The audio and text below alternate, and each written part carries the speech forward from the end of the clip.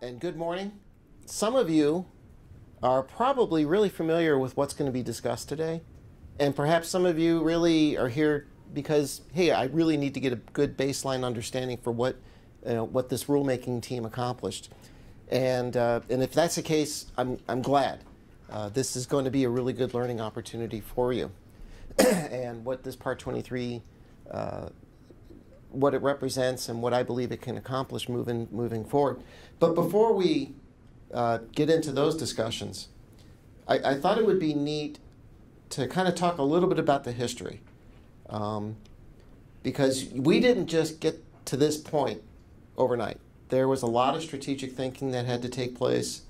There was a lot of really hard conversations, a lot of bringing people along with us, and a lot of commitment from many of you in this room as part of the Aviation Rulemaking Committee. So let's talk for a few minutes. Let's talk a little bit about that history. So if we go back to about 2006 or so, do you guys remember those dogfighting airplanes where you could rent to get into a T-30, I think it was a T-34, one of the old military trainers, and you could do combat air maneuvering, right, and simulated dogfights.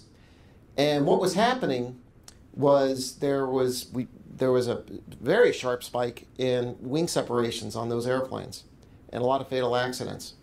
So my boss at the time, John Colliman, who some of you in this room know, he met with representatives from that industry and started asking questions. And one of the pilots just said, look, I don't understand this. The airplane was designed for 6Gs, so I should be able to go and fly 6Gs all day, every day. And that's when we realized, okay, there's a disconnect here. There's a disconnect in the way the airplane was designed and the way the airplane's being operated, and perhaps even the way it's being maintained. So, per John, we formed, and Greg was a part of it, maybe some of you in this room were part of this as well. We formed a Part 23 certification process study, the CPS, which was really, it was industry and the agency coming together to say, it's time that we get smarter on GA. And we just simply want recommendations on making airplanes safer, making pilots safer, and making maintenance better. And we received, that was about a 2-year study, 56 recommendations. But 2 of those recommendations, 2 of those is why we're here today. And fun fact, those 2 recommendations were directly from Greg.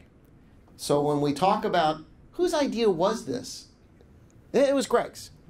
It really was. It was Greg that introduced this concept during one of the meetings of the CPS. And he said, you know, your Part 23 is really prescriptive and it really dictates design. So it would be really nice if you could think more along performance-based measures, make it a more performance-based or outcome-based set of regulations. Oh, and by the way, you guys struggle keeping up with technology and writing policy and guidance to address that new technology. You might want to interact with some consensus body, some industry standards, so they can help you write methods of compliance. And so those 2 recommendations are in the certification process study report. After that, we hit the road. Lowell oversaw several public meetings where we grew that idea.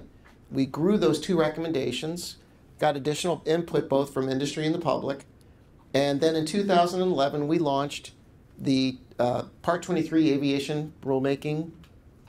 It was Part 23 Reorganization Aviation Rulemaking Committee, ARC. Some of you were a part of that. And one of the goals from that ARC with the recommendations from industry, and then later as those recommendations moved over to the agency and we actually conducted rulemaking, our goal was always, writing a rule is not a lot of fun. It's actually a very difficult process, and it should be because you're potentially placing a burden on the public, so there should be a rather rigid process to get from point A to point B. So we said, well, we don't want to do this every day, so let's make sure we try to capture whatever technologies we see between now and the next 25 years. Now, so several weeks ago, did anyone get an opportunity to go to the Uber Elevate sessions. I know, Greg, you were there. So Uber, for 2 days, discussed their model for urban air transportation. I was talking to Carrie this morning about this, where what their vision is just a collection of either electric or hybrid electric vehicles, 2 to 4 passengers, that you summon them on your cell phone. They show up to a designated location.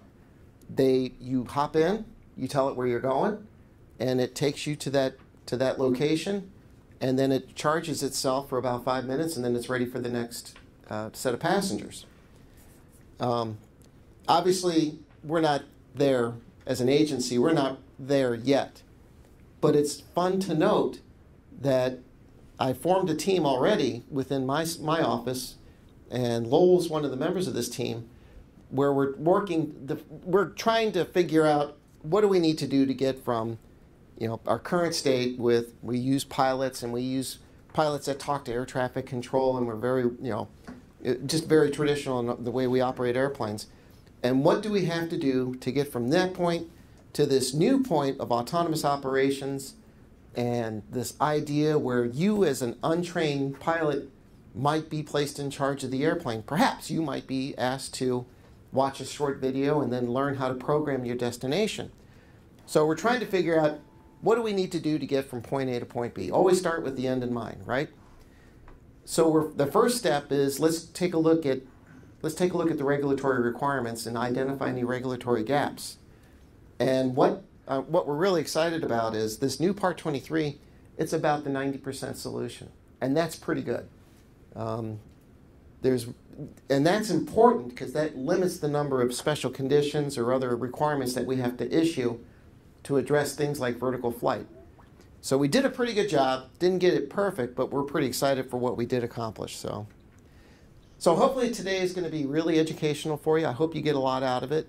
I encourage you to ask questions. Yeah, we've got Lowell Foster and Steve Thompson here, and they're both the most knowledgeable folks in my office on this rulemaking. So if you have questions, today is the day to ask those.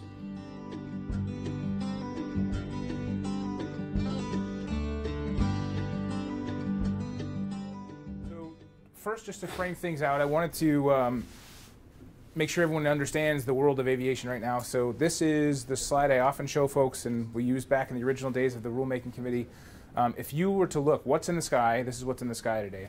So about 265,000 piston airplanes, 20,000 rotorcraft, 12,500 turboprops, business jets, a good chunk of business jets, and then 19,000 airliners. Those 19,000 airliners, that's what the public knows, right? That is what everybody thinks of when they think of aviation, and that is where the FAA is required to spend most of its time. So it's the highest level of care, it's what people are paying revenue for, and it is where all the effort and time and rulemaking and people spend their days at the FAA. We are lucky enough to have guys in the Small Aircraft Directorate who are dedicated to our world, who love this stuff, who fly, who engage in it, but they get very little rulemaking priority. So when they want to make a change, it's very difficult for them to do that. That's kind of the genesis of this. We knew we had one shot to really try to bring this industry back into a modern framework, and we had to do it correctly, and so you'll kind of see where we are. So now I'm going to show you the really sad, I guess I always say, like, first I'll make you cry and then I'll make you laugh, but so I'm going to show you some data. One of my good friends at the FAA kind of turned me on to this, and he's in the room today. He said, Greg, you should look at tower operations for GA over the last 20 years, and it doesn't look so great. So here's what we did, is we went and looked at tower operations over the last 20 years, and we plotted that for you. So over the first 6 years, so from 94 to 2000, unremarkable, I mean, some up, some down, nothing special there. And in 2000, the FAA predicted we'll see 3% growth. That was the prediction at the time, based on the economy and where things were headed. In reality, we saw a decline to 2006, and again, the FAA predicted 3% growth, and then decline, and then actually 4% growth in 2008. And then the reality of the situation is that. So every year we've been in decline. Every year there's been a prediction. This is one of the really good ones, though. So the FAA has been measuring private pilot count since 1965, and age distribution. So this is really kind of an interesting thing. If you look at the distribution of age of the typical private pilot back in 1965, I would say that's a really healthy distribution. You got in the middle of life, the most pilots, and then an even distribution, young guys coming up, older guys going away. It's kind of the typical, you know, society is engaged in this activity in their prime years. And then as this goes on, so what we've done is we kind of animated it. You'll see post-Vietnam, you had the GI Bill, a lot of young pilots came in, and they kind of went through the system. And then watch at this high end here. What's interesting is the 60 to 64, right? There's so many the FAA reaccounts and spills it over because we got to start getting so many older pilots, which is wonderful. But we're not getting younger pilots, which is problematic as well. And so if you look from the high, which was in the 80s, we had about 360-some thousand private pilots in the U.S. Today, there are around 180,000 pilots, private pilots in the U.S. And once we kind of push this lump of older pilots against that line of can't quite work the yoke anymore, I guess, because we're getting too old, we'll have around 120,000. So that's just a depressing data point. Unless maybe you're a young pilot, and there's maybe 2 airplanes for every pilot. I don't know, that's interesting. Another data slice for you to think about here. This is long-term accident plot. This is just count-based. It's not rate-based. I do have a rate-based slide I'll show you, but unfortunately rate-based data is just in the last decade. So this goes way back. A couple things I want you to take away from this. 2 important concepts I take away from this. Number 1, accidents happen a lot more often than fatal accidents. And I try to think about that. We need to focus, in my opinion, on fatal accidents. It's the most important segment for us as engineers to think about. And I kind of draw a parallel to the automotive world. In the car world, if someone crashes into me in the parking lot and I get a dented car, that's a bad day. But I'm not going to call Ford and say, like, you need to design this car differently. People are bumping into me in parking lots. I'm getting dented bumpers. It's a bad day. And if we want to improve that, we can, but that's on our own, right? But if someone bumps into me in the parking lot and I die, that is unacceptable, right? Or I'm seriously injured. We got to fix that. And so that's why fatal, I don't ever want to let fatal accidents get buried by the other data. We really need to pay attention to the fatal stuff, and sometimes just by looking at raw counts of accidents, we can get distracted from what's important, because the things you'll see in accidents are very different than the things you'll see in fatal accidents. What is causing fatal accidents is very specific, and things that are just causing accidents, you know, if we try to solve accidents, we don't save lives necessarily. And that's I think today in our world, this is where we need to be. The second thing I want you to think about is, look how stable that system is. Most engineers in the room, like, I think we're all engineers, yeah? So 50 years of like a very, very, very stable system. So how do I disrupt a stable system? With like a little tiny tweak to a regulation? If I take 1309 and add a decimal place and make it 10 to the minus 10th, does that like fix that problem? No, it doesn't. So that was the other thing we're looking at here, is like, we have a very significant, stable, long-term accident trend that we need to understand and intervene in a new, bold way. Because if we do the traditional things, we'll get the traditional results, nice stable rates. Another data point, this is the production of airplanes around the world, Part 23 airplanes around the world. So used to build a lot of them back in the 70s, and so you'll see that the piston airplanes went into pretty significant decline, a little bit of rebound after GARA in 1994. But what did start to happen as well is we saw a lot more turbofans and turboprops coming into the segment. And so that's just another thing to think about. As new kinds of airplanes came along, the FAA had to create new regulations. Making that patchwork had an interesting effect, and so we'll talk about that in a second. The other interesting data point here is the average airplane is 48 years old, or actually I think it's 50 now. I made these a couple years ago. So the average airplane is roughly 50 years old. It's crazy. If that was automotive, how would people get around? Most people ride the bus, right? They'd ride the Airbus or the Boeing, and that's what happens here today. So we've kind of lost touch with society in a certain regard. So here's what we're talking about today, Part 23. It's up to 19,000 pounds, 19 passengers. Within that, we have turboprops, turbofans, and piston aircraft. So a broad range of vehicles in there, spanning a big range of things, and one regulatory part. Part 25 has a bigger span of vehicles, but I would bet we see a lot more similarity, right? They're almost all pressurized, they're almost all turbine aircraft, and they're just bigger or smaller stretches for the most part. I don't mean to insult, they're incredible products, but the regulations fit pretty well for those kinds of vehicles. And then in Part 23, you got a lot going on, and even more coming in. So trying to have one set of very prescriptive regulations deal with all that stuff is problematic, and that's where the FAA had been stuck. You know, that's all they had as a tool for a long time. Introductions of brand new 4-seat entry-level airplanes. So what you'll see here is, first of all, the price went up. This is not completely due to certification costs at all. It's due to liability, it's due to production costs, it's due to a whole lot of factors. Nonetheless, there is a quote in that study that Pat mentioned that basically says, between 94 and 96, there were 800 regulatory changes to Part 23 enacted that made it more costly to certify a simple airplane. Essentially, the regulatory scope of Part 23 had been shifted to more directly address complex airplanes to the detriment of simple. So well-intended rules came in to address more complex growing airplanes, but they were written in a way that was as the rest of the regulations. They were specific. They were based on things like, if it's above 6,000 pounds, it's this. If it's below, it's that. Trends of the time that would obviously evolve as we went forward, right? And so the tools that we're about to talk about weren't necessary then because it was the age of where we were. But now we're in a very different place. And so these tools that we're about to talk about are going to be really critical to us. So I don't think I have to point. I don't think I can laser point. So I'm going to cut right to the chase, and then these guys will explain in more depth. But if you look at the historic Part 23, what you'll find is you have subparts, right? Subpart A, B, C, D. We know the subparts. So for example, let's pretend this is subpart B, flight test. The introduction section says that the aircraft needs to be flight tested. You need to capture the operating envelope and make sure that you limit operations within that operating envelope, right? And then there's a whole bunch of detail about how to measure stall speed at a one per second degradation with powered idle. Oh, I think it says power. The old rule said powered idle. I can't remember exactly how it said it, but flight idle, something like that. But a good way to do that in the exact product of the time.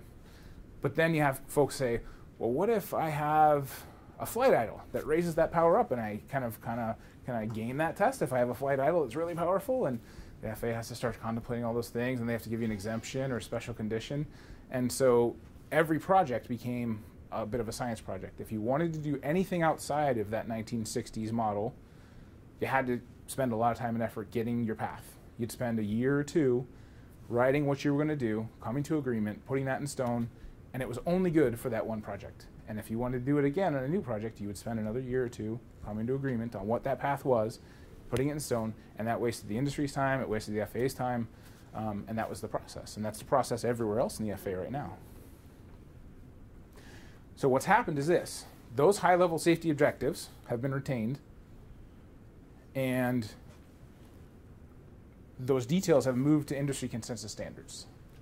So exactly how you do it is a means of compliance. So you still need to make sure that the aircraft has a safe operating envelope and that you portray those limitations and the aircraft is operated within it.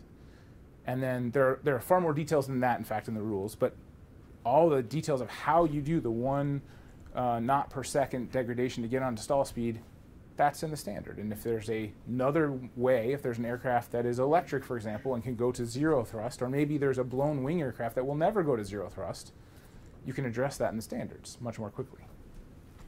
And the FAA, only the FAA, can accept those standards as means of compliance. So the FAA still has that ability to make sure you're doing things safely and properly, but once they come to agreement in the standard, you can use that forevermore on a whole range of projects. So they've done the same work once, and now it gets leveraged everywhere. So here's what that looks like. 377 regulations became 71. And those are bolstered by standards that are the means of compliance. The current standards contain essentially everything you've done in Part 23 to date. They are almost a transposition with some cleanup. There were some errors in Part 23 that were very quickly cleaned up. There were some verbiage that was confusing that was cleaned up. But essentially what you could do yesterday, you can do today under the standards. And there have been some new additions. There have been some new things added to give you new paths for new technology. When new technology comes through, the concern would be, well, what if somebody tries to do something crazy? Well, only the FAA can approve that path. So it's not like you can go out and say, I'm doing something crazy because this new flexibility is here. Until the FAA says that is an acceptable path to us, it's not a path. So it's the same folks, the same smart folks doing the same work they've done, putting those standards into place in a much faster way, much less bureaucratic way, so that we can all leverage them. Yes, sir? So what are these consensus standards, such as SAE? So, is that what you're referring to? So those are types of consensus standards. So SAE, RTCA, ASTM, EuroK, those are consensus standards. Okay. So we as an industry decided a bunch of years back that when we were doing the Part 23, that we needed to stand up a volume of all the stuff we've done historically into standards. So we had this framework. And so we did that work under ASTM. And so there's a group called ASTM F44 where we kind of stood up those high-level rules. But then, in addition, all the SAE seats rules and lightning rules, and as new things come online, it's much more quick to adopt those into this framework too. So just kind of, I think you get where we are, but here's the timeline of how that all happened. Pat did a great job describing the small airplane process study. We had the Part 23 ARC. There was the US Congress put through the Small Aircraft Revitalization Act in 2013, kind of encouraging this activity. At that point in time, in EASA, a parallel effort was stood up, and I spent 3 years over there helping make sure we were on a common framework with Europe. Part 23 rule was put into place at the very end of 2016, and EASA's final decision was issued in April, or maybe it was March 30th, something like that. And so both of these rules go into effect on, let's see, US is August 31st this year, 2017. You can begin using these rules, and by the way, if you ask nicely, the FAA will let you get going right now, assuming you're not going to certify in time by then. But on that day, you can theoretically type certify a product to the new rules. And in Europe, it's August 15th. So the Europeans have beaten the FAA by 15 days. So I'm sorry to say. So if it's okay, maybe I'll delve into where our safety statistics are, and then I'll pass it over to Lowell. So if you look at accidents by operational type, Part 91 is the vast majority of fatal accidents. And then 135 and Part 121. Here is where those fatal accidents are occurring. Number one, loss of control. And this is GA-JSC data, really awesome group of folks that is helping us all along the way. It includes NTSB, FAA, industry. I think it's chaired by AOPA right now. So number one, loss of control, fatal accidents. Basically half of fatal accidents. Number two is CFIT, control flight into terrain. Then systems and component power plant failure. Then fuel, that's literally just running out of gas. Unknown mid-air collision, low altitude maneuvering, don't have a code for it, other, so on and so forth. So on this slide, a lot to take away. We talked about, if you remember when I showed you that super stable fatal accident curve, and I said like, hey, what's it take to disrupt a fatal accident curve that stable? So here's a question for you. If I want to write a rule about loss of control on ground fatalities, right? If I want to say, hey, I'm going to work on mandating anti-skid brakes, and I do that, and I mandated everyone has anti-skid brakes, and we all spent a ton of money on it, and we never ever have another loss of control on the ground accident again, none of us would ever know we did anything for safety, right? And that's why this chart's so important, because we have to say, if I do something for loss of control, and I'm like 10% effective, like, man, it wasn't great, but it was mildly effective. That was like the biggest safety innovation of our time. So that's why this chart's so important. We have to know where things are happening, how we can save lives, right? And we have statistical data to look at. So I will tell you this, we've done a deep dive now into loss of control to see what's happening there. We've done a deep dive into systems and component power plant to see what's happening there, and a deep dive into fuel to see what's happening there. And I'm going to show you why we didn't do a deep dive into CFIT yet in a second. But what was interesting about fuel was when we looked into systems and component power plant and fuel, it turned out there were a lot of miscoded accidents, and we thought fuel was a lot lower fatality for decades than it actually is. It turns out that running out of gas is the 4th fatal cause of accidents. We didn't know that until just this last year.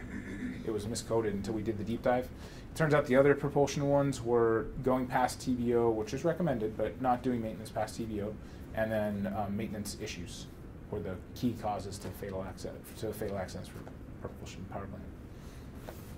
So, just as an aside, when this information was identified, the fueling accident issue was identified, we had been kind of in close contact with GAJSC, it happened that they formalized this data on the very same day we were having an ASTM meeting talking about our standards for fuel. We sat and all discussed it as a group of experts, and we kind of said, hey, fourth cause of fatal accidents is people running out of gas. We have data that shows that airplanes that have a fuel identification light, low fuel identification light, or a fuel range ring don't suffer these accidents. The NTSB has been making these recommendations for 40 years. What do you guys think? Should we just say that this is the base requirement for means of compliance through ASTM? And everyone said, yes, we do. And so that is now the base means of compliance through ASTM. If you want to comply with the standard, which is the means of compliance for new designs, you're going to have a fuel identification light in there when you're at 30 minutes in the tank. And the criticality of that light will be based on the criticality of being out of fuel. So if you're in a motor glider, the light comes on, it doesn't really matter. So it doesn't have to have high robustness because it doesn't matter. It might be a little white light. If you're in a turbine aircraft and the 30-minute light comes on and you need a good airport to land because you don't have 61 knot stall speed, that's a warning issue. And so the criticality is based upon the impact of low fuel on an aircraft. So that's the power of standards. It really lets us kind of deal with that in just the right light. So those loss of control accidents are very frustrating. When we did the deep dive, it turns out most of them are happening during daytime VFR and the traffic pattern in those two places, base to final turn and right at takeoff. So that is like exactly what we trained ourselves not to do, right? Recognize slow flight, don't stall spin, and unfortunately, it's just what we do. We're humans, right? So we're seeing those accidents. It's below the spin recovery altitude.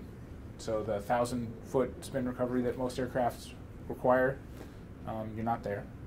And so this is the result, right? So there we are. So the new rule that Lowell's going to walk through doesn't actually allow spin recovery as a means of compliance for loss of control in the future, unless you're aerobatic. So aerobatic airplanes can do spin recovery. Non-aerobatic need to be defended against loss of control. And we'll talk about what that looks like. It's a layered approach to preventing loss of control. It's not the traditional full spin resistance demonstration that we've seen. That is a path, but there are some other very clever paths being developed right now that are a layered approach to technology and docile characteristics that will really move this stuff forward. So I want you to think about that. Like, if we are able to get a world where we don't have these high energy crashes anymore, right? We don't have high energy crashes anymore because we've gotten rid of loss of control, and maybe we get rid of CFIT, then everything else is a crash around stall speed. And that's why we're talking about crashworthiness. Because if we can build a level of crashworthiness, so around stall speed, everyone walks away, we have a remarkably safe industry. And so that's where we want to get ourselves. So CFIT. And this is a bit of a dotted line, but we love those. So does anyone know what happened in 2004? What mandatory, between 2004 and 2005, what was the FAA mandate that was put through around CFIT? No, nothing. That's right, nothing. And so what happened in that time frame is the handheld Garmin GPS and iPads started coming online, and the MX-20 not for primary flight displays started coming out, and all that equipment had a huge effect on safety. So CFIT, because it was non-required carry-on equipment, people started to do it. They started to know where terrain was, and because the not for primary flight displays started getting prolific, people stopped crashing into things. And that is a huge lesson for us, right? People want to live. We all want to live. We want to have this information, and often the certification thresholds have been preventing that stuff from getting in the cockpit. But because it was carry-on, it got in, and it saved lives. And so that is important, right? So you kind of say, well, what can we carry on for loss of control? Well, that's kind of a short-sighted question, right? Maybe we just fix it so you don't need to carry it on. Like, let's make the installation requirements more appropriate so you can install stuff that saves lives, and it's the right price, and you get it in the aircraft. So that's where we've headed. So with these new rules, the things that I think are most exciting, loss of control. So this layered approach to loss of control. Number one, I think every time I talk to somebody about AOA, I agree with you, first of all. From the back of your head, you're saying, AOA is bogus, it doesn't save lives. I call AOA a bronze bullet. So I say that because if I put AOA in the plane of an accident pilot the hour before he's going to crash, you probably would still have that loss of control accident. Probably was saturated in tasks, wouldn't necessarily notice the AOA was telling him what it, or her what it was telling him. But if I gave that pilot that AOA when they were learning to fly, and they started to pull back on the yoke and go, wow, look at it load up, and oh, look at it unload, and when I'm in the bank, look how it loads, and really got a sense for that airplane and when it's loaded and when it's unloaded, and how you can innately react to those kinds of characteristics, I believe that pilot will probably not get in that situation. And so that's why I think AOA is a wonderful device, and we can also do some other wonderful things with it that are even better. So just a raw display of AOA is interesting, but when you start to do other things, like maybe we drive the impending loss of control based on the trend of AOA, maybe we start to use that for better envelope protection. I mean, there's some really cool things that get enabled by AOA, and even just by other things. So you can see where things are headed. Nick Bohr from NASA is chairing a task group that's writing a standard, the layered approach to loss of control, and it's pretty awesome. The way it works is it's a point system. So you need to attain 200 points, and you attain those points in different categories. So basically the first thing is, how docile is your airplane in loss of control? So you use some traditional loss of control, departure control scenarios, and you determine how docile it is. And you can get up to 100 points if it's extremely docile. And you get far less if it's not so docile. And then based on the stall warning you have, if you have a very robust, well-known stall warning, you get more points versus if you have something that's not so prolific. And we've got some great data that shows a constant horn stall is the least attention getting during periods of high saturation. And the next above that is a broken tone. So is actually 10% better in getting your attention in studies than the constant tone. And a voice tone is 10% better than that. So you get more points for a voice tone than you do for a constant tone, right? So constant tone stall is going to get you minimum. Broken tone is going to get you a little more. Voice will get you a little more. And then next is, we found that tactile feedback is far better than audio in those kind of scenarios. So vibrating the stick or vibrating the seat gets you more points. And so these are the things. These kinds of layered approaches, envelope protection gets you a chunk of points. So these technologies that can mitigate loss of control, layered on top of each other, get you above that. What's amazing about this path is none of those have to be level A or B or even C systems, right? Because all of them separately can be low integrity. Because it's the stack up that gets us where we need to be. So therefore they can be low cost, easy, retrofittable equipment. And I already mentioned crashworthiness. So electric propulsion, I just want to highlight a couple things. Last year, if we showed you how to certify electric and hybrid aircraft, this is what that chart looked like. Europe had a hope in the sport world, and China had a hope in the sport world. This year, this is what the chart looks like.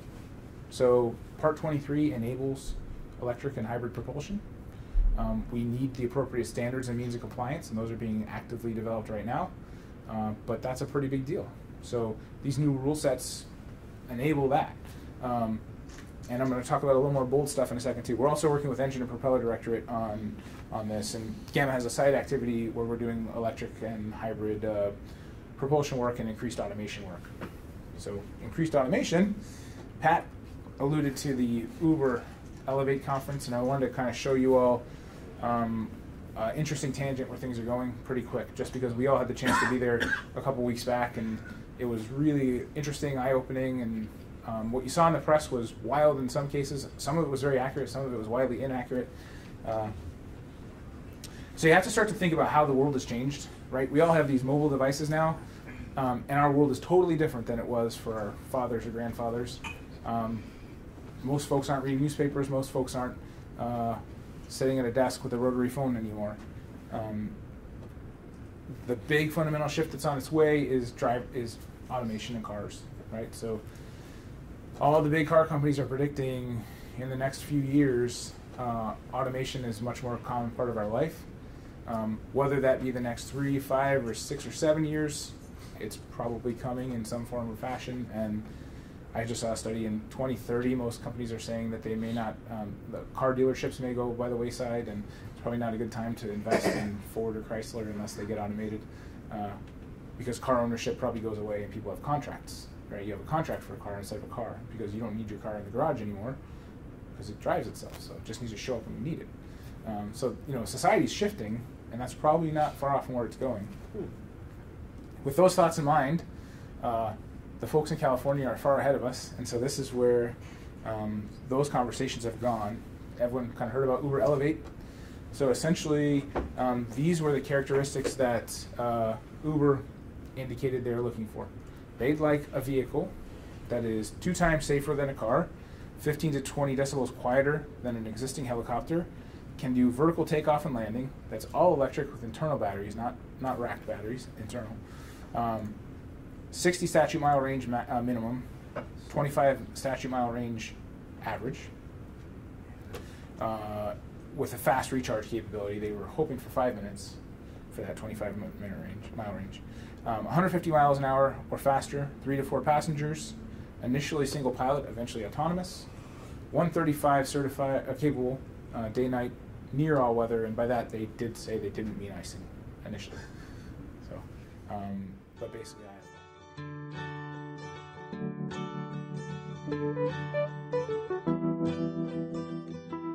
What I'd like to do is continue on with what Greg started, okay, and then we'll get into the final rule discussion. I'm going to talk top level, give you kind of, we'll go from broad to specific where we get into mainly subpart A and then some examples. So continuing on with what Greg had started on why we're doing this, obviously for the FAA it's safety. And frankly, if we just get some new low-end 23 airplanes, the safety level they'll come out with because of what the market demands will be so much higher than what we're flying today. And as Greg pointed out, the airplanes I'm renting, actually I have a slide because the 150 I'm renting is older than the 152 that I soloed in at 16. And you can tell that was decades ago. So that's kind of the state of the industry. We're certifying more, we're registering more experimental and LSA aircraft than we are Part 23 annually. That's been going on for a number of years. And I'll tell you, we had a problem to fix, and that's a big part of this. But the focus was on the low end, okay? The top end of 23 really ends up being in a pretty good place, and industry was pretty happy with it. But the stepping stone from the bottom end into 23 was huge. Basically, you needed to be a turbine product to have a chance at making money in 23. So we're trying to address that. So included in this, you know, we're trying to get new technology into the existing airplanes as well as new airplanes. The consensus standard recommendations that came out of the ARC were a big player here. We put that in. The agility with new technology is a big deal. And I know I'm living and have lived for about 25 years this issue that something new comes in, we have to do an issue paper for it, have to do special conditions. We really want the agility to deal with new technology. And we haven't had a new airplane, no matter how simple, that hasn't needed something, a special condition, an equivalent level of safety, because we just can't deal with the technology. The rules were based in the 80s and prior. But if we step back and we look big picture, we've been talking safety continuum for quite a while, and the idea of that is that we take our least amount of risk at the top end. And as all of us who fly on the airlines, I mean, we want a level of safety up there that they have today, which is almost perfect. It's amazing, the level of safety we get in the transport world. If we try to impose that on a two-place airplane, it's gone. The only way to do it is to ground it. So you have to have this concept of a safety continuum, and that kind of took hold over the last decade within the FAA.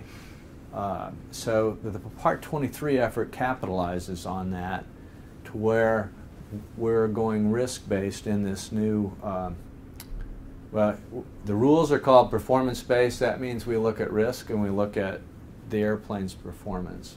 They're very top level. What we were trying to do was to capture the general safety requirement that our very prescriptive rules have asked for over the years. It was an interesting challenge. But fundamentally, that's what we want in the FAA, is that top level safety for whoever's operating the airplane. We're trying to diminish the workarounds, which we have on virtually every airplane, every new airplane today, and even a lot of the STCs, we're dealing in that. You guys that work in projects know exactly what I mean. And then there's a little bit of marketing with this too, both inside and outside of the FAA. This is such a major change. I mean, it's an opportunity that we're offering is give us a try, bring your new technology to us. So there's a little bit of that also. But one of the things Greg pointed out, in the 90s we made changes to roughly 800 sections in Part 23. Well, when we went from the cars to the FARs, every 10 years we were supposed to do a very thorough review of the rules and update them. The last major rule change for 23 was in 1984, a long time ago. Those changes didn't get into 23 until the mid-90s.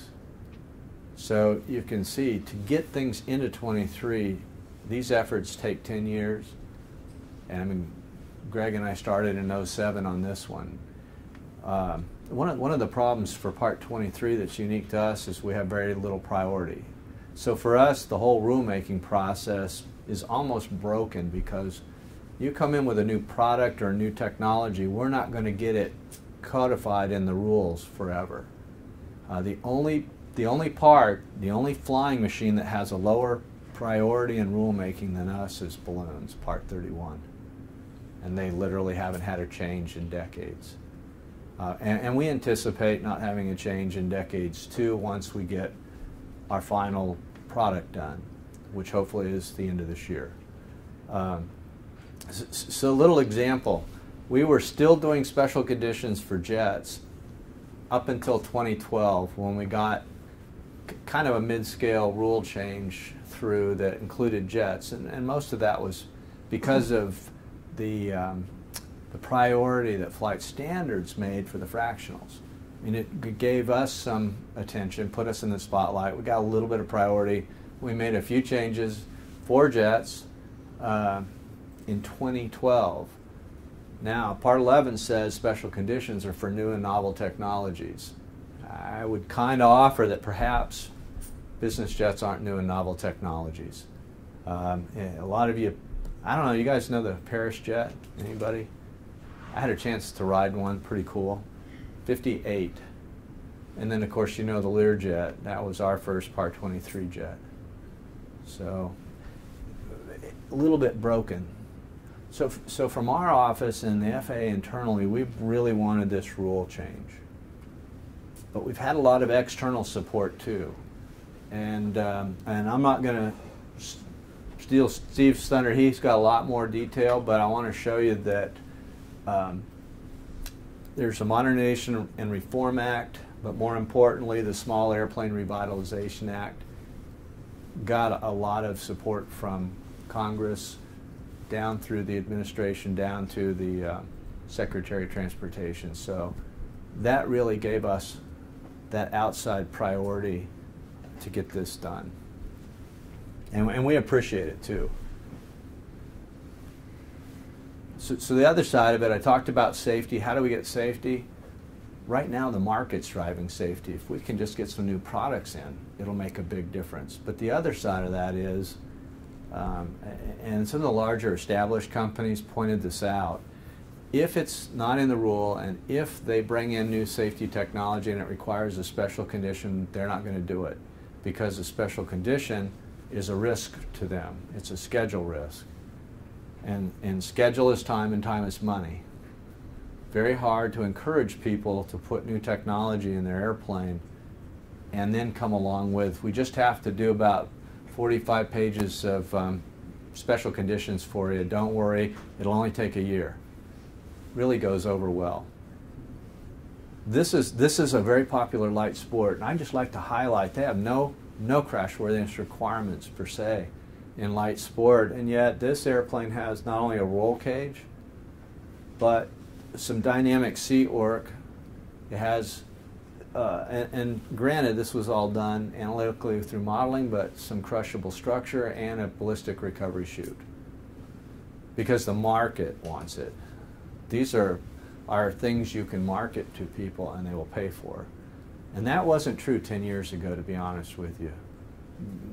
The GA community is kind of slow to accept the concept of safety. And I actually ended up putting shoulder harnesses in the plane I rent. I made a deal with the FBO because most of the renters just accept that it doesn't have shoulder harnesses. And I'm thinking that's probably one of the most important safety features for a little airplane you can get. The adaptability and agility is another big one, and but both Pat and Greg showed you some of these machines, but 23 today was based on 50-year-old, 80-year-old technology. We need the adaptability. And here's, I don't know if any of you have actually thought about this, but CAR 3 wasn't that far off. It was a fairly top-level rule. The original 03 and 38 started off fairly top-level. But the assumptions were that airplanes would have to be inherently stable. Okay, so that drove configuration. And that the engines had basically a power-to-weight ratio that the piston engines still do today. And that also drove configuration. So the rules were fairly simple, but they were configuration based because, let's face it, nothing was going to change. And it hadn't changed until really the toys, the drones, etc., brought the price of flight control systems down. And now with electric and the power to weight on those devices, we have the capability of doing some really cool things with airframes, with shapes. They're not going to be conventional anymore. And 23 could not handle that.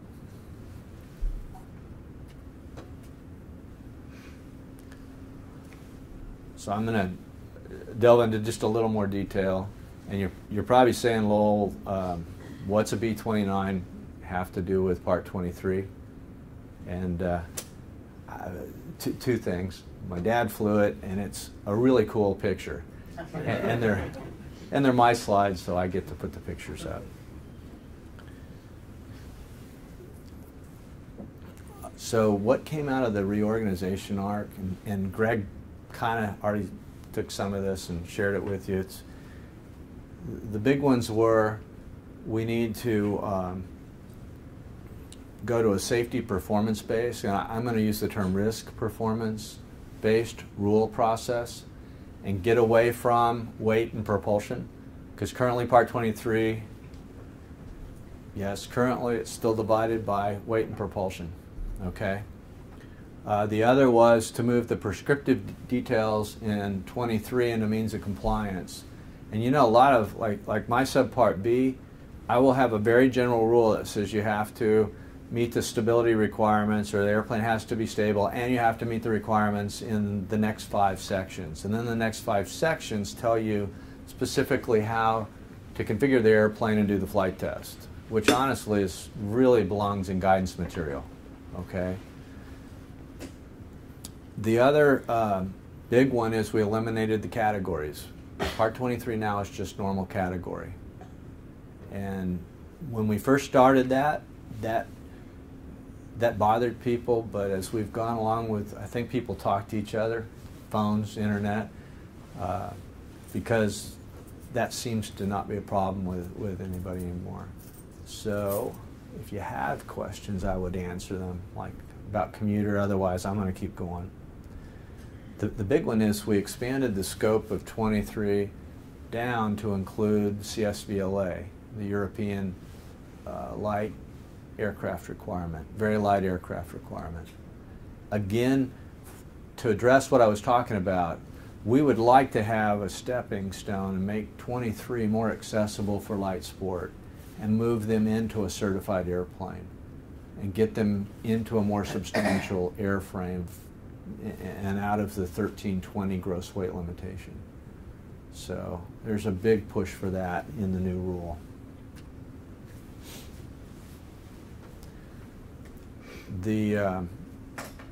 That first bullet is key, and it ties to what was brought up earlier on raising the level of safety or noticing the ASTM documents. So the FAA said when we were at Amendment 62 and with this rulemaking that the new rule would maintain the level of safety that we have today in Amendment 62 except for the areas of loss of control and icing. And that's it. So no matter how it reads or what it looks like or the concerns, the intent was never to raise the level of safety.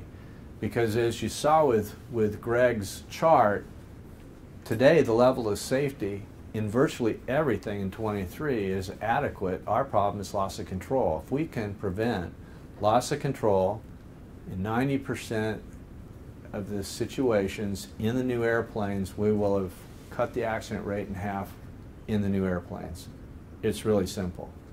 That's what kills people, are stall-related accidents. If we fix that, and everybody agreed, I mean, back to the CERT process study, this will cost more for applicants. It is an increased level of safety and an increased burden. But the belief is that you're going to get cost savings elsewhere. We also don't require spin recovery anymore. That testing is expensive and it's gone. We think you're still going to end up spending a little less on the TC, but we're going to get a huge increase in safety. And that's the win-win. And we don't always get to work on win-win. So it's kind of exciting, this rulemaking, and that it was something industry wanted, something the FAA wanted. Oh, and the other thing that has been a big concern almost in every office that we've gone to, we did not get rid of our prescriptive requirements. All the language and the requirements that you're used to seeing are still there. They have just moved to means of compliance. Greg talked a little bit about that this morning. Industry elected to use ASTM, so that's where they are. And in some places they've been tweaked because we corrected errors, and in others we fixed a few things. I wanted to show this slide just to let you know that this was not just an FAA project, but EASA ran a parallel path with us. This was a joint project with rulemaking-wise with EASA and the FAA, as well as a whole bunch of other foreign authorities. So it's a very international project. And it worked pretty well. I'd say we're 85% there. It's hard to make this work perfect when our process is a closed process. Greg already gave you some dates. I'll just reinforce December for the rule. It's effective August 30th. As Greg said, we are trying to work projects ahead of time, mainly to find out if we need to fix anything. And I know that you're saying, but how could you guys not have a perfect product when it came out the first round? But you never know. There could be a problem with it. And I'm being sarcastic. It was fast. It was a major change. To think there's nothing wrong with it probably would be not too bright. So we would like to work through some projects and see if we need a fix. We already have a spot rule change in the works. And I will also offer that EASA is doing the same thing. They call it a refresh. They're planning the same thing, both to harmonize and to fix any problems. The AC, which defines how to deal with means of compliance, is out. ASTM standards look like they're on track for August to line up with the rule. And I think that's it. As Greg said, EASA published theirs March 30th. And we were over for that. We were still working harmonization issues with them. Fundamentally the same material that we're doing for the ACOs, of which we've got one left. So we've done 9 ACO presentations, 1 headquarters presentation, And you're basically getting the same workshop series that they are. And our main objective is to try to give you differences training. Now, we won't do the exercises here, but we can talk about them if you're interested. All we do is use that so that people can sit down with their specialists and kind of get some one-on-one time, so that when they have a problem, they know who to call and they have a comfort level. So the hope is that you'll understand what's different from today with the new rule, that you'll understand how options, what's out there, how options work. Steve's got quite a lot on ASTM. It's excellent. He'll go through that. Also, I'll show you where to go and how to develop new means of compliance, or how that might work, very top level, and that's all part of the AC 2010. Also, mixing amendment levels, there really isn't a whole lot to show you. It's not any different than today. You know, an airplane like a Skyhawk probably has every amendment level on the TC data sheet somewhere. And now you're just going to have 23 Amendment 64 for whatever sections you use. I definitely want to show you how means of compliance work instead of special condition and ELOSs, because we talked about that. Those questions came up with Greg. I've got a couple slides to give you examples. And then the DER training has already been modified to include this. There's not a lot there. We've been engaged with Oklahoma City on this for about 18 months, and they gave us some slides that Steve has put in his, but fundamentally there's very little change.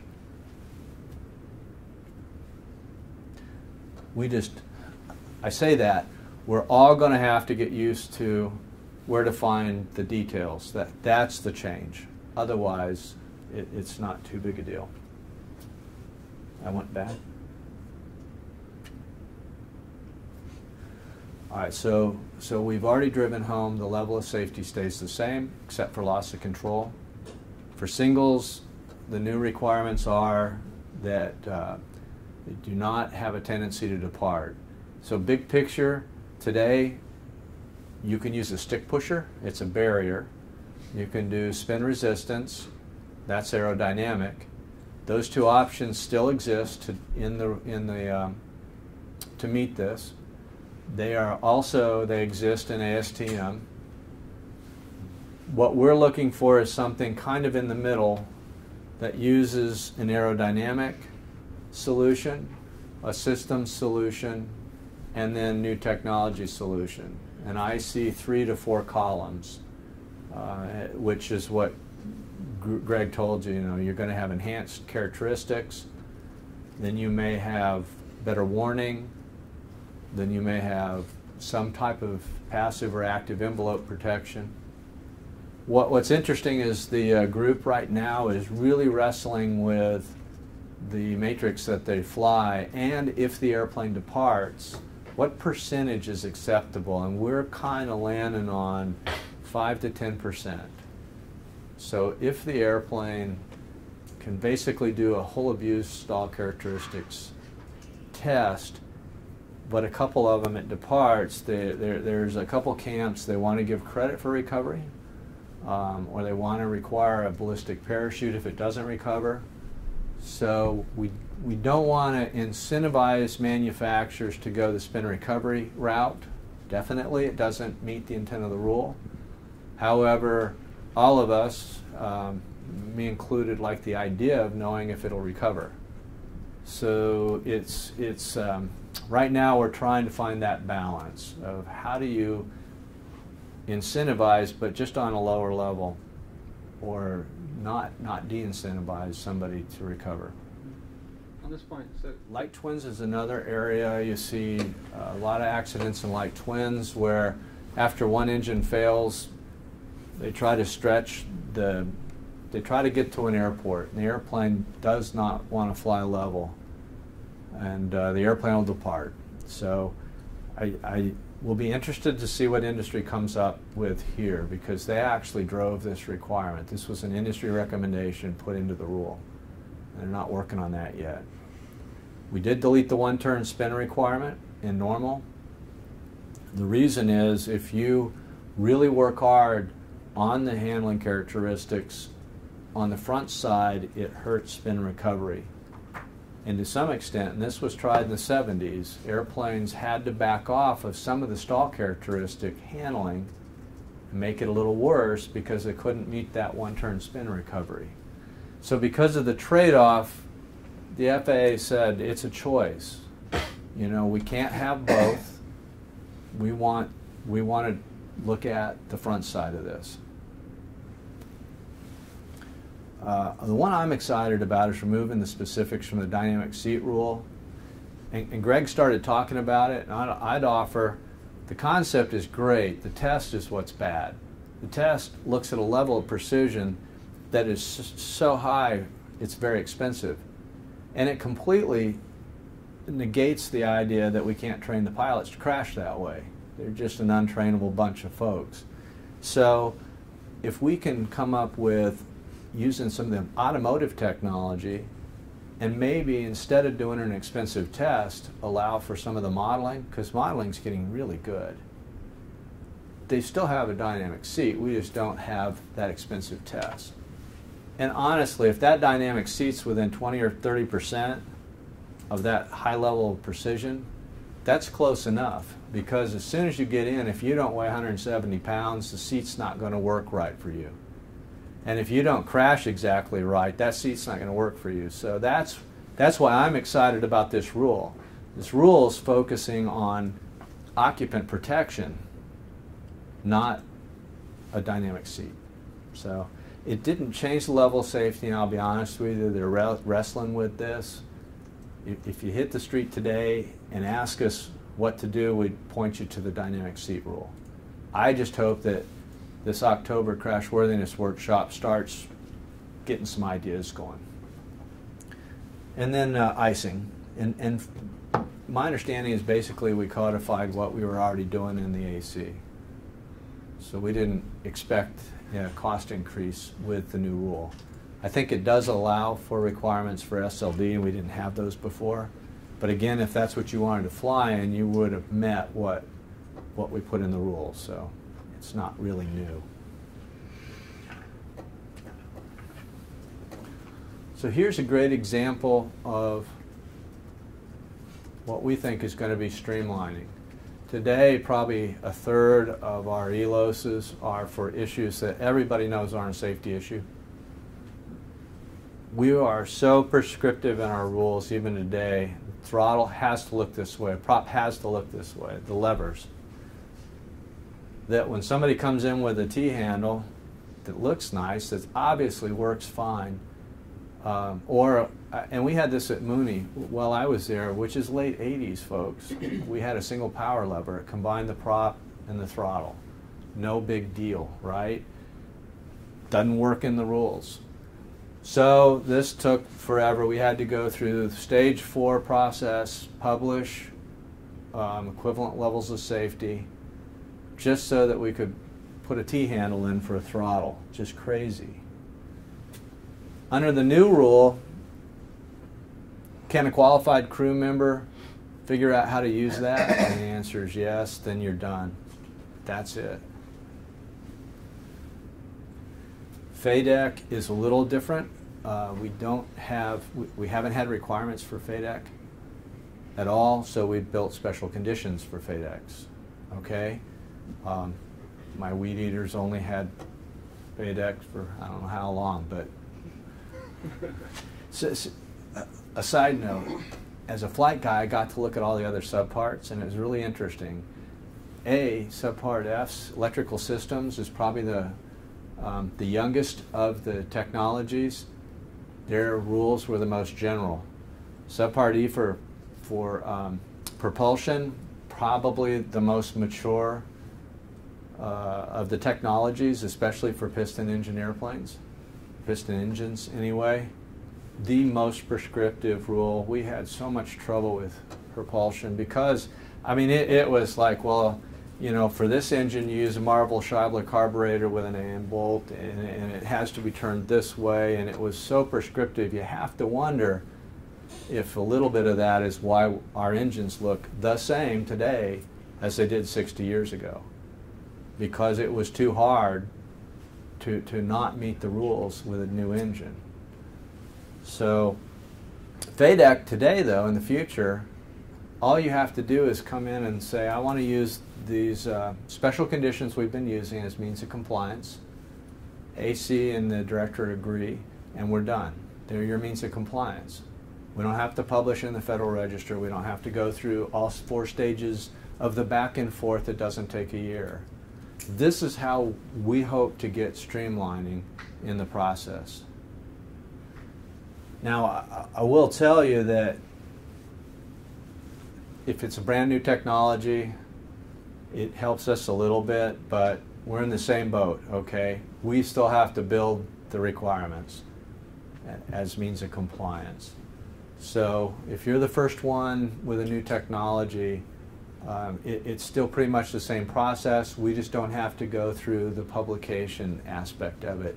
It still should take less time and be a little easier for everybody.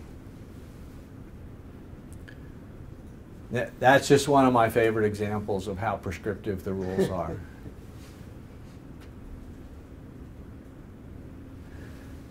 So all of that detail in the light rule was really to do what? It was to provide sufficient time so another aircraft could avoid colliding with you.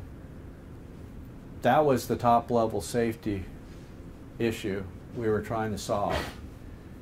Some of these were a lot easier than others. Our guys were tasked to try to go through and figure out what the safety requirement was. The new amendment level? This is the new rule. Okay. Yeah.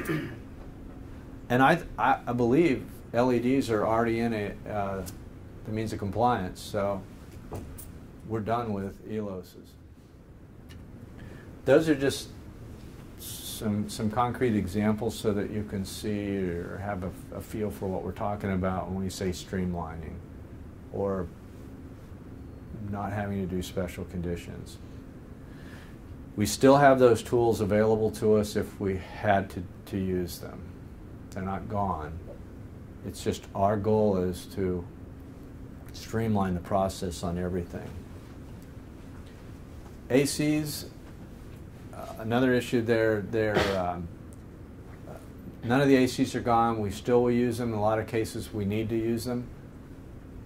We didn't go through and update all the sections. So all of the old section numbers are still in the ACs. And there's a cross-reference table in the new Part 23 rule that you can use. You can imagine how many things we'd screw up if we'd have tried to update those, if we'd have had time. So it makes a lot more sense just to leave them as they are, but they're still valid. The long-term goal with ACs is to eventually roll them into guidance documents that are associated with the ASTM means of compliance, and they have a way to do that.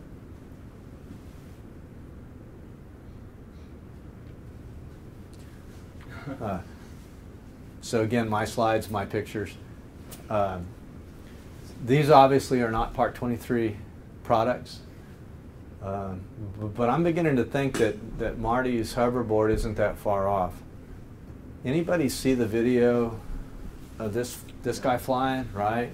Have you seen the one where looks like it has six little RC model jet engines? That actually looked like it flew better. So the only real thing out of this is what I told you before.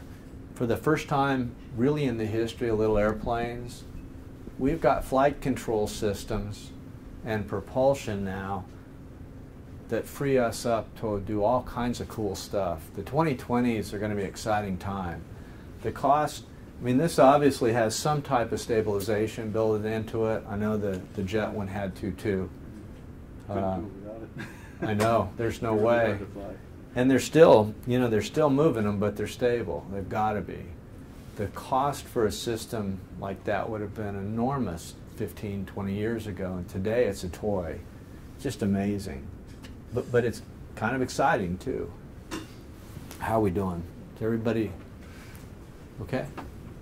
All right, let's talk about subpart A, and that's pretty much the first one. This is the 2000, and you notice we've renumbered. It kind of came with the territory. We tried to keep the hundreds in the NPRM and found there was overlap with existing numbers, and that wasn't going to work. So by going to 2000, it pushes us out and we don't have any numbering confusion. I'm sorry for the new numbers. All of the engineers, including me, wanted to keep the numbers. We feared change. It didn't work. We're finding it hasn't been that hard to learn new ones, so I would just offer that. This is the old 23.1. The basic thing here is everything's normal category. That's the big hitter here.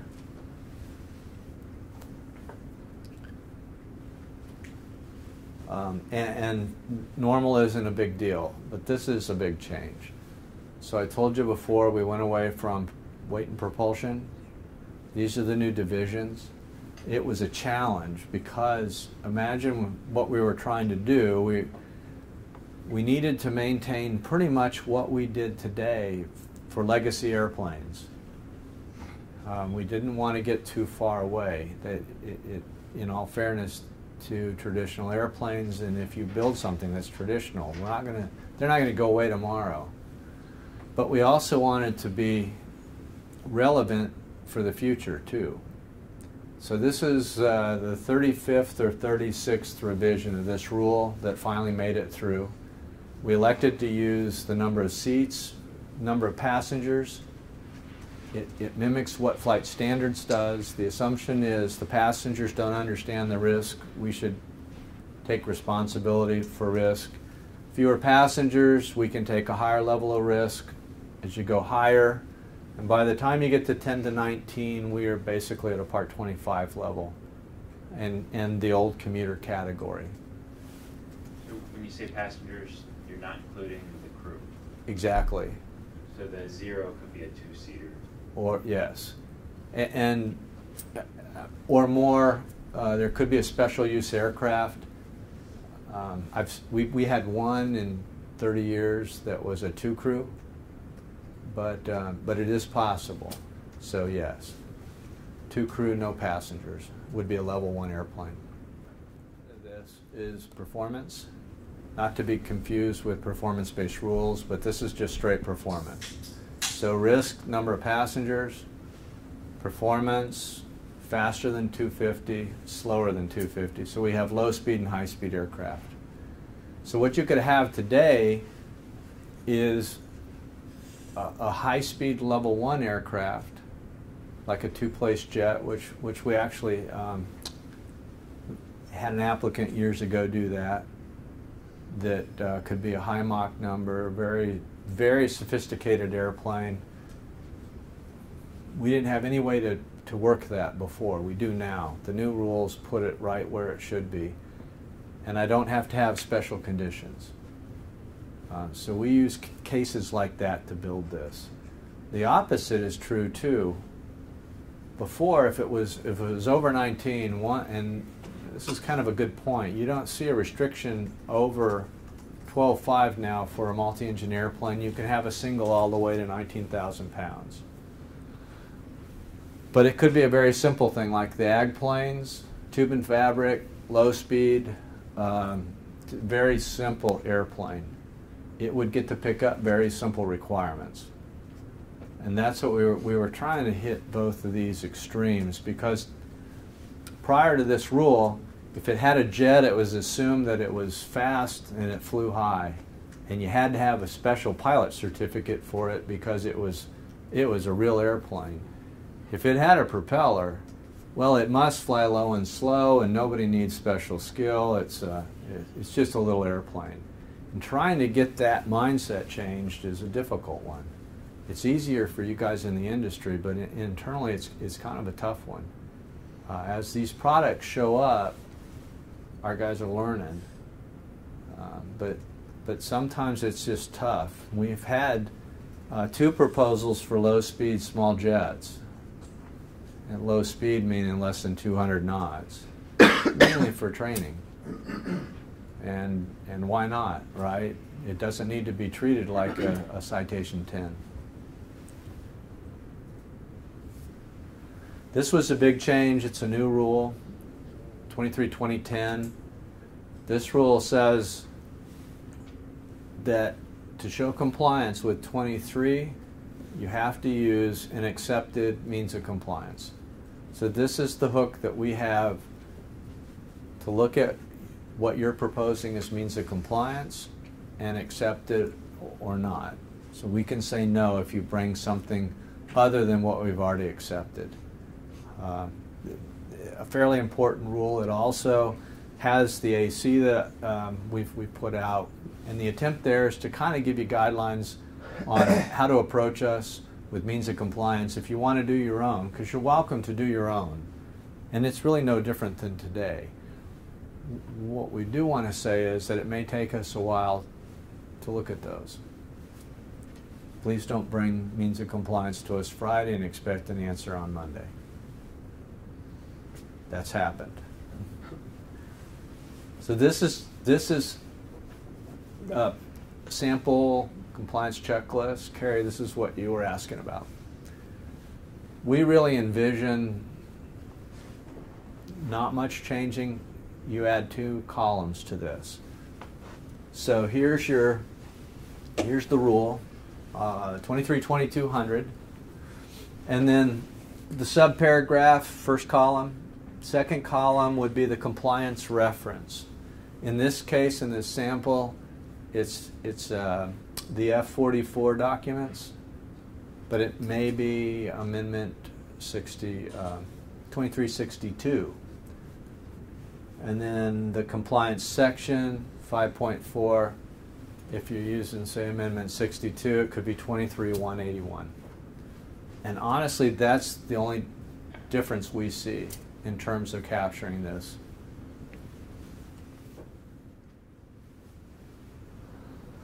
The other thing that we see that's different is TC data sheet.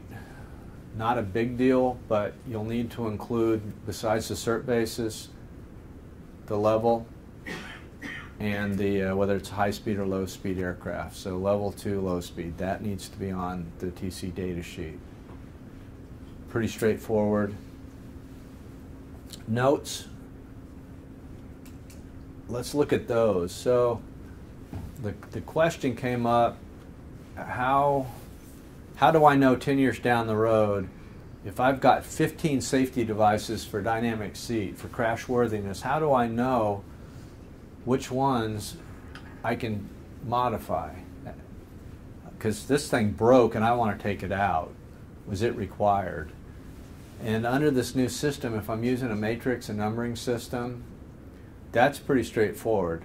I could just add up what's in there, and if I still equal whatever number crash worthiness were to select, I'd be good to go.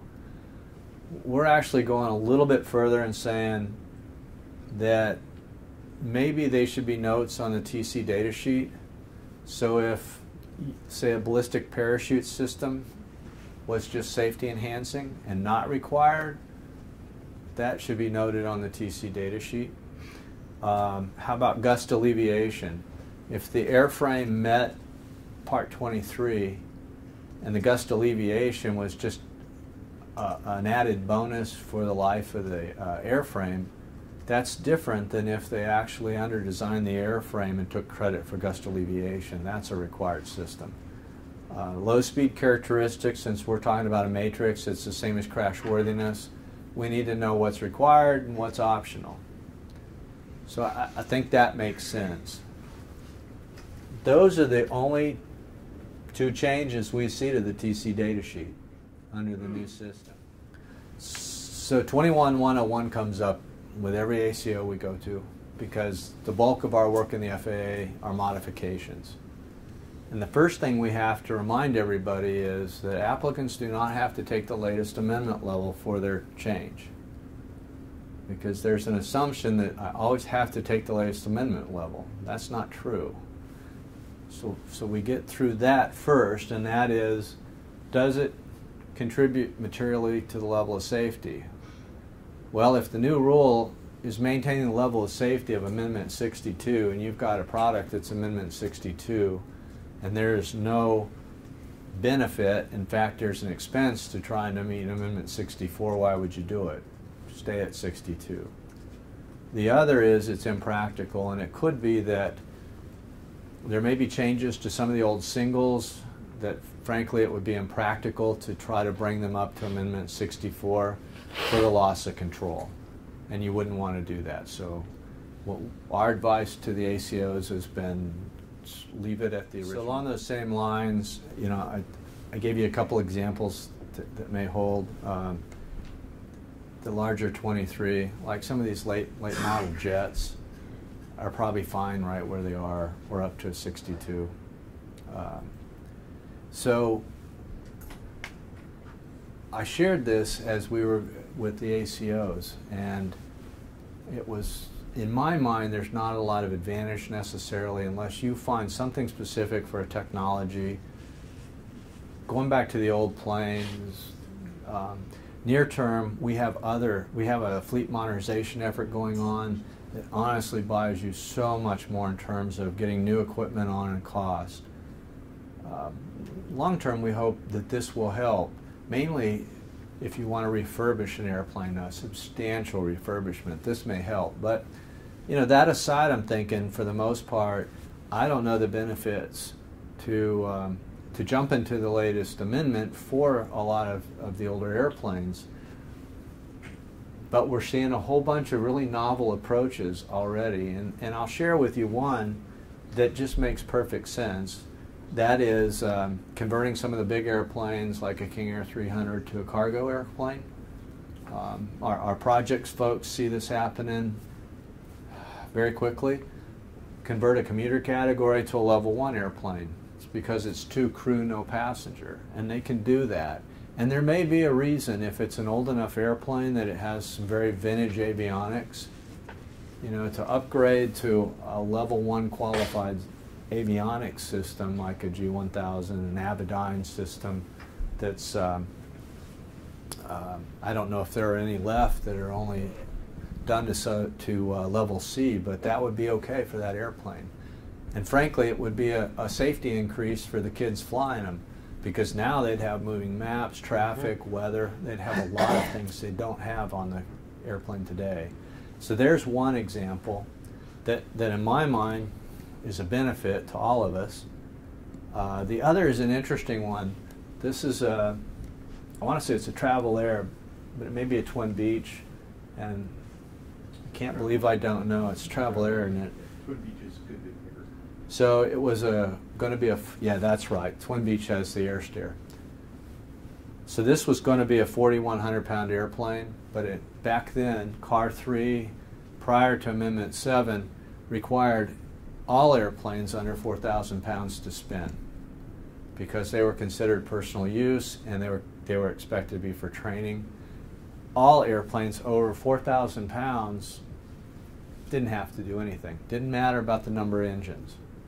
So here's a case where this airplane was going to be a 4,200 pound, or I'm sorry, a 3,800 pound airplane. And Beach looked at it and said, we're not going to spin this airplane. So they raised the gross weight to 4,200. Now, what's the safety difference between 400 pounds on that airplane? Nothing. But that's the kind of thing you can do when we have divisions of weight. And so, I don't know, now that the weight limit's gone, you may have cases where you can now move the weight logically without penalizing. I just want to leave you with some thoughts. Pat already front-loaded this topic, but one of the cool things about going to performance-based is it doesn't lock you into configurations. And we tried very hard when we did this to consider new technologies, knowing that we're not going to get a new rule through in the next 20 or 30 years. And it's really a tough challenge. The first thing we found is that this NASA airplane, what I did in subpart B wasn't remotely general enough to capture that airplane right off the bat, and I knew it was coming. So we went back and we really did work pretty hard to try to make sure that our rules were general enough to capture pardon me, new technology.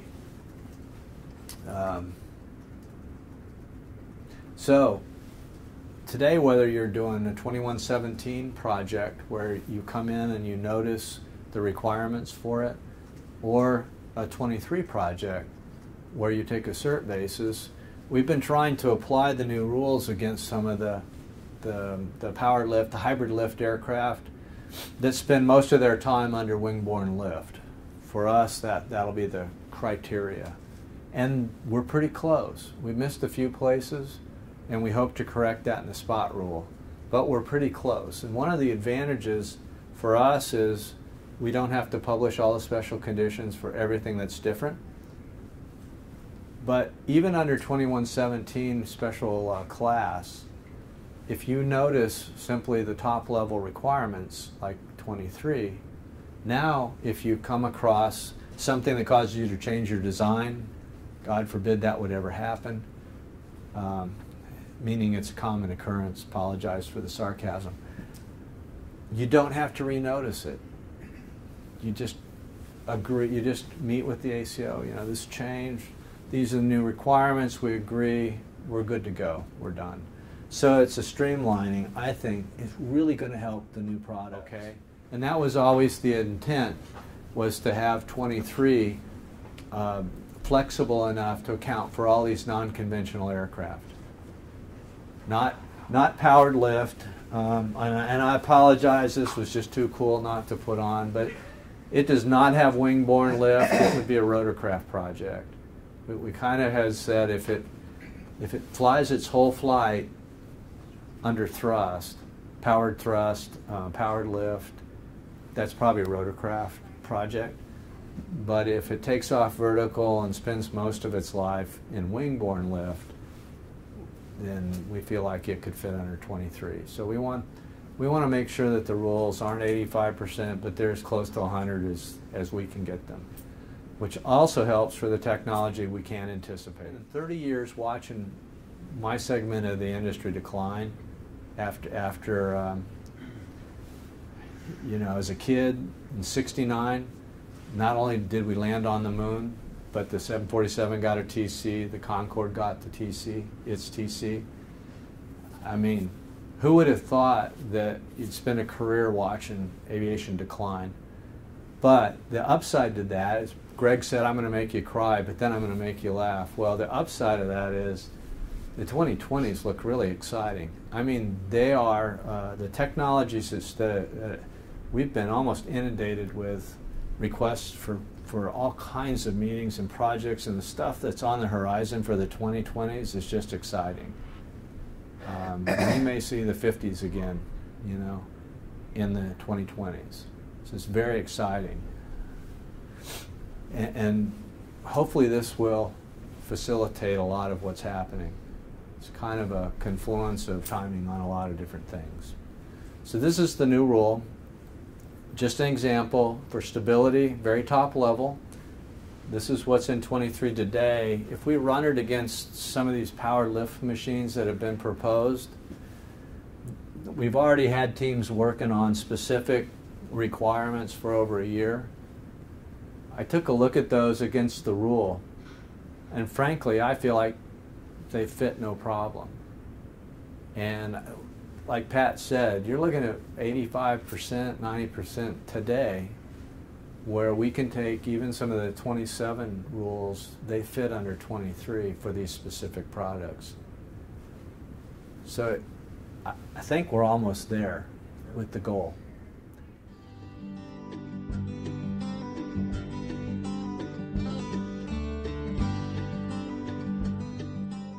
What we're going to talk about now is the means of compliance aspects of this new rule. So Lowell did a great job of framing what this new rule is, and a key part of that, as he mentioned, is means of compliance. So we're going to dive a little deeper into that. What I want for you is to come away from this with three takeaways. Number one, a good understanding of what performance-based rulemaking is, and more importantly, how consensus standards and other means of compliance can complement performance-based rules. And then getting a little more closer to home in terms of Part 23 certification. Number two, I want you to have a good understanding of what the new rule requires when it comes to means of compliance, and then finally, how to meet those new requirements of the rule. So in order to do that, we're going to cover a number of topics. So we'll talk performance-based rules. We'll talk about, we've already talked quite a bit today about some of the advantages that those bring, but we'll talk about some of the challenges as well, briefly. And then we'll talk about means of compliance and how they can complement performance-based rules.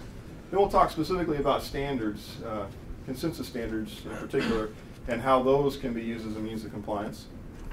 We'll talk about ASTM International a fair amount because, as you know from this morning, that's the standards development organization that has developed standards in support of Part 23.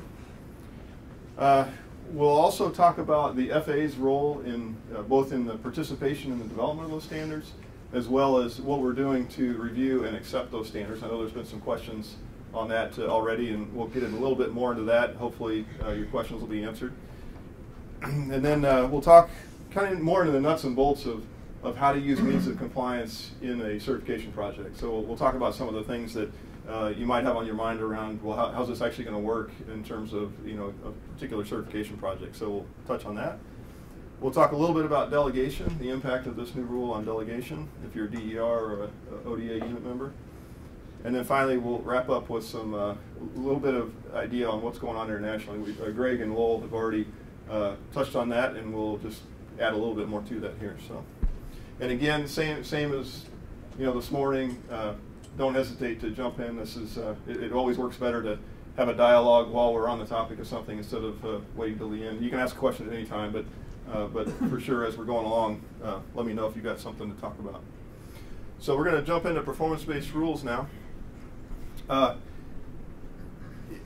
this may be obvious, but I think it's helpful to kind of ground ourselves on what a performance-based rule is. So if you think about a prescriptive regulatory system on the left here, and this is kind of generic in nature, but if you think about it in terms of our world with Part 23, establishes specific technical requirements that must be met by, in our case, an applicant or an approval holder. And Lowell had several examples this morning of prescriptive rules. The one that really stands out to me is the one on lighting. It's very, very prescriptive. But another example would be what's shown here. Emergency exits must be, now this language is right out of the Amendment 62 to Part 23. Emergency exits must be movable windows, panels, canopies, or external doors that provide a clear and unobstructed opening large enough to admit a 19 by 26 inch ellipse. So it's very prescriptive. You know what you have to do to meet that rule. By contrast, a performance-based regulatory system, again, focuses on the outcome that you're trying to achieve. So instead of, in this case, being focused on, specifically calling out the size of an ellipse that has to fit through an opening, this leaves a little bit more latitude in how compliance is shown. So this is language out of Amendment 64, the new rule. The airplane must be designed to facilitate rapid and safe evacuation in conditions likely to occur following an emergency landing. So that's really the safety-driven goal that we're concerned about. And if we go on to the next slide, we'll kind of look at some of the advantages and disadvantages of a performance-based rule. So one of the main advantages is something that we've talked about a lot already today, and that is greater agility in accommodating innovation and new technology. So that's really at the heart of this Part 23 rulemaking effort. That's the main goal, the main advantage, I should say. But there are also some other advantages around, when you start to develop a performance-based rule, it forces you, like Lowell talked about, the team was really challenged to take a look at the existing rules and understand what was the true safety driver behind that regulatory requirement. And when you do that, you start thinking about the safety objectives, it really kind of shifts our collective thought process, both as regulators and as industry, towards what it is we're trying to achieve from a safety standpoint.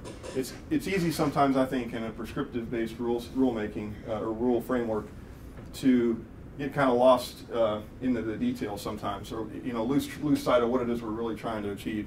And I think that the new rule, particularly from the regulatory side, kind of frees up our staff to think more openly about new technologies that are being presented and what are the real requirements that need to be applied. We don't have to get hung up on the prescriptive details that are in the current rule if they don't really apply that well to new technology. We can take a step back and look at what is the safety objective we're trying to achieve, what's being proposed as a means of complying with that, and go from there. So those are some of the strengths. On the challenges side, defining what those requirements look like in terms of performance can be challenging. And I won't spend a lot of time on this because we have that rule now. So Lowell and his team addressed that challenge by creating this Amendment 64 rule. So we can kind of check the box on that one. What I want to talk a little bit more about is a topic that came up this morning already, defining what compliance looks like. So the one that you had asked about this morning, I think it was you that brought up on the lighting. So we've got all these prescriptive requirements in Amendment 62 for lighting. What happens to those? Where do they go? And so again, the same story applies. We're not losing that; it's been carried over. But I think the challenge, and what you were touching on this morning, the challenge again is in defining what compliance looks like. If somebody's doing something different, if somebody brings in a new way of achieving the anti-collision function that's in the new rule, that's not LED or not historical incandescent. Okay, we admittedly have a challenge on our hands because there's a lot of the safety intent is captured in the rule, but it leaves the door open for all kinds of ways of meeting it. So the challenge is on the industry as a whole and on particularly us as regulators to evaluate what's being proposed and to make a determination is that an acceptable means of showing compliance with the intent of the rule. So what you were bringing up is exactly probably the key challenge in all this is when you go to performance-based rulemaking, you get the advantage of having that flexibility, but it comes at a cost of having more gray area around what compliance looks like, and it puts a bigger task on the regulator to manage that.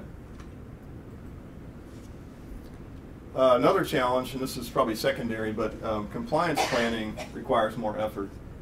So even after we've had standards or other means of compliance developed and accepted, and they're out there in the library or available to use, choosing which means of compliance to use and how to mix and match them and so forth can take more time on your part as an applicant, on our part as a regulator in reviewing that. So again, if you fast forward a decade from now, for any given section out of Part 23, you probably will have multiple options for showing compliance. And so you will, again, options are good, but they can also be, it can be time consuming to evaluate and so forth, analysis paralysis kind of stuff. So you will have an opportunity to pick and choose and so forth, and then part of your responsibility is to make sure that that those mesh together, that you don't have unintended interactions between picking means of compliance 1 from one area and means of compliance 3 for a different section. And that's also on us in terms of our review of your certification plan and what you're proposing to do. So again, I don't see that as a big issue necessarily. I mean, it's certainly not an obstacle. It's just something to be aware of, that it does create a new challenge that we have to some extent today, but not to the same extent we probably will in the future. I'm sorry, that was all. I should just pause for a second. So that's really all I wanted to talk about in terms of performance-based rulemaking and how consensus standards can serve as a means of compliance. Are there any other thoughts on that or questions before we move on to the next topic? Okay. So we'll move on and talk about means of compliance. And you've seen this before. It was covered this morning as well, so I won't read it, but I'll give you a chance to kind of re-ground yourself on that new section in Part 23 on accepted means of compliance.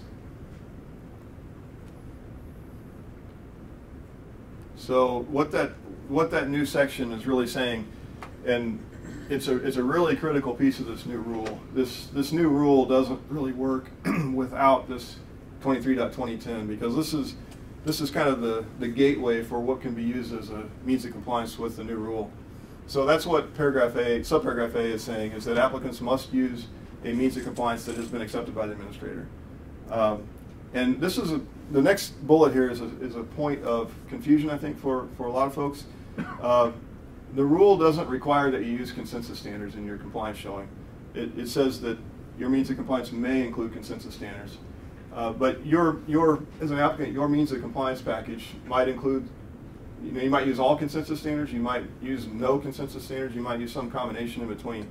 And we'll talk more about some of the advantages of using consensus standards and why you might have a business reason for doing that. But from a regulatory standpoint, all 23.2010A is saying is that you've got to use a means of compliance that's been accepted by the administrator, and it can include consensus standards, but isn't required to.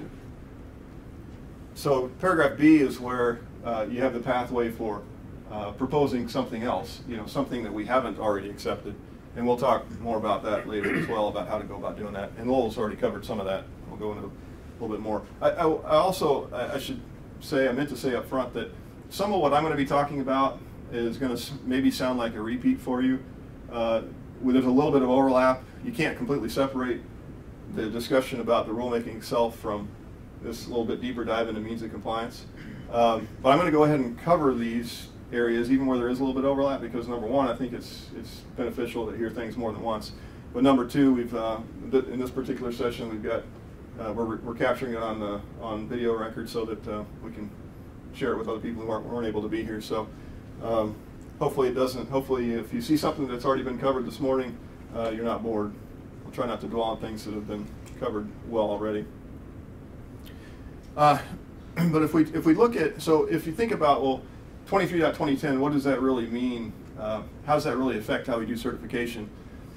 It helps to look at this graphically, I think, if you think about what we have in place today, we have a framework that includes regulations, Amendment 63 or 62 regulations. They're prescriptive, as we've talked about.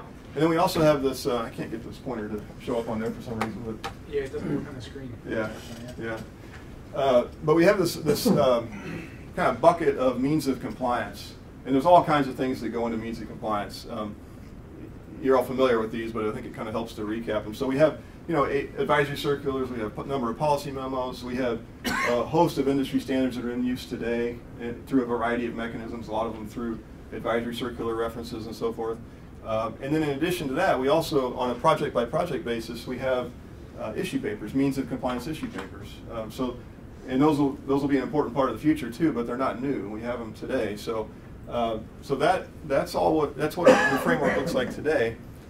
And what we're talking about happening in August, when this rule becomes effective, is we'll still have a regulation, and that hopefully is obvious, especially after this morning. But early on in this, there was some confusion around that too. There was a misperception about what this whole effort was about and where we were going.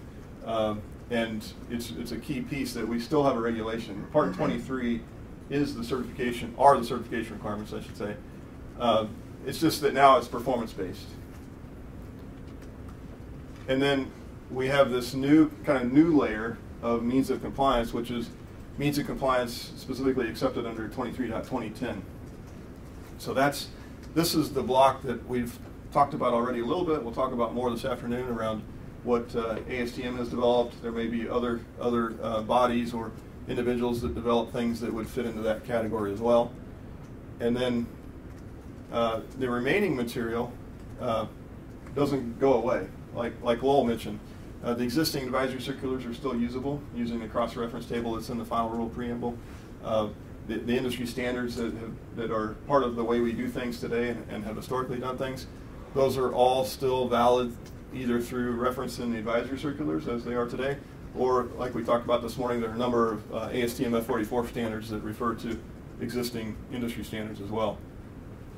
And then of course the issue paper path for if you're wanting to propose a means of compliance that hasn't already been accepted. So what's in red there is really all we're changing. It's a significant change. I don't want to minimize it, but I think it kind of helps to keep in mind what's changing and what's not changing. And it's really the keys are we're moving to performance-based rule, and then that drives this need for means of compliance accepted under 23.2010. Anything else? For record keeping, I think you mean today's Amendment 62. Okay, I'm glad you brought that up too. And this is you could think of this as 62 or 63. So Amendment 62 is what the ASTM committee used for reference in pulling today's details over, and we'll talk more about that a little bit later too. But then what happened was it 2 or 3 days before your rule, the 64 rule was finalized, we had an Amendment 63 that hit the books. That was 3 days. It was a cross-product rule change that was for enhanced vision systems. So by cross-product, I mean it was a rule change that went into 23, 25, 27, 29. So it just changed one section in the rule, and it added some requirements around enhanced vision systems. But even in that rulemaking, so that rulemaking was done out of FAA headquarters, and they were aware of the Part 23 effort that we had going on. And in the preamble to the, I think it was the NPRM for that rule change, it talked about, it acknowledged this move towards performance-based rulemaking on Part 23, and it said, when that happens, the provisions of this rule change around enhanced vision systems could serve as a means of compliance to the new Part 23 rule. So kind of a long story, I guess, but there was Amendment 63 that was a very minimal change that was snuck in just a few days before the 64 hit the street. So. It's the shortest rule ever. Yeah. I think so. Yeah. All right, so we'll talk about standards as means of compliance. So as most of you know and probably practice very frequently, we in aviation use industry standards all over the place. And if you stop and just think about the number of TSOs and other certification-related activities that rely on industry standards, it's phenomenal. So what we're doing with Part 23 is not radically new. It's not like we haven't used industry standards before, obviously. It's just that we're using them to a level that we haven't previously within Part 23. So we're kind of expanding on the use of industry standards. And there's, I guess the other thing I wanted to mention about on this topic is there's a variety of ways that those industry standards get recognized or accepted by the FAA. So TSOs, obviously, we talked about. ACs, we've already talked about. There's actually an opportunity to incorporate a standard by reference in a rule. And when that is done, which isn't very frequently within the FAA, but that actually gives an industry standard a regulatory force. I mean, it becomes a rule, essentially. Other government agencies, a number of other government agencies use that approach quite often. We're following a different path, though. The model for Part 23 is through this Federal Register notice path that we've talked about a little bit today.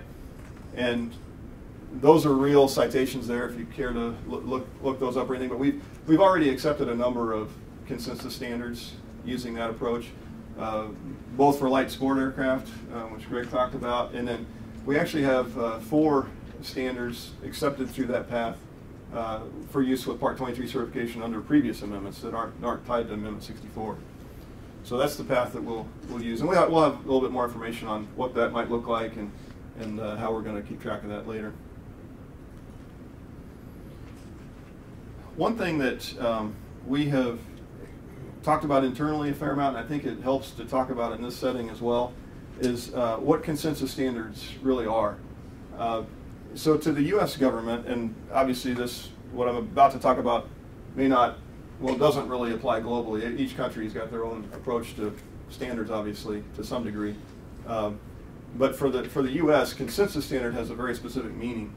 So industry standard is kind of a generic term, and consensus standard is specifically referring to a standard that's been developed with some particular attributes in place by the standards development body. And those are shown here: openness, balance, due process, and an appeals process. And I won't go into a lot of detail on these. These are discussed in an Office of Management and Budget circular, A119, that is available online if you care to look in more details. The 2 that I want to talk about a little bit here is, number 1, openness. So that's talking about openness in terms of participation, as well as openness in the sense of transparency of the standards content development. So that's important from the standpoint of who's got access to the standards developing activity. If an organization is developing something with very tight controls on who can participate, it wouldn't be up to me to decide. There's probably some legal folks that would make this determination, but it may or may not be a consensus standard. That openness attribute might be in question, and some folks would have to look at it and so forth. And we'll talk a little bit more about that later as well.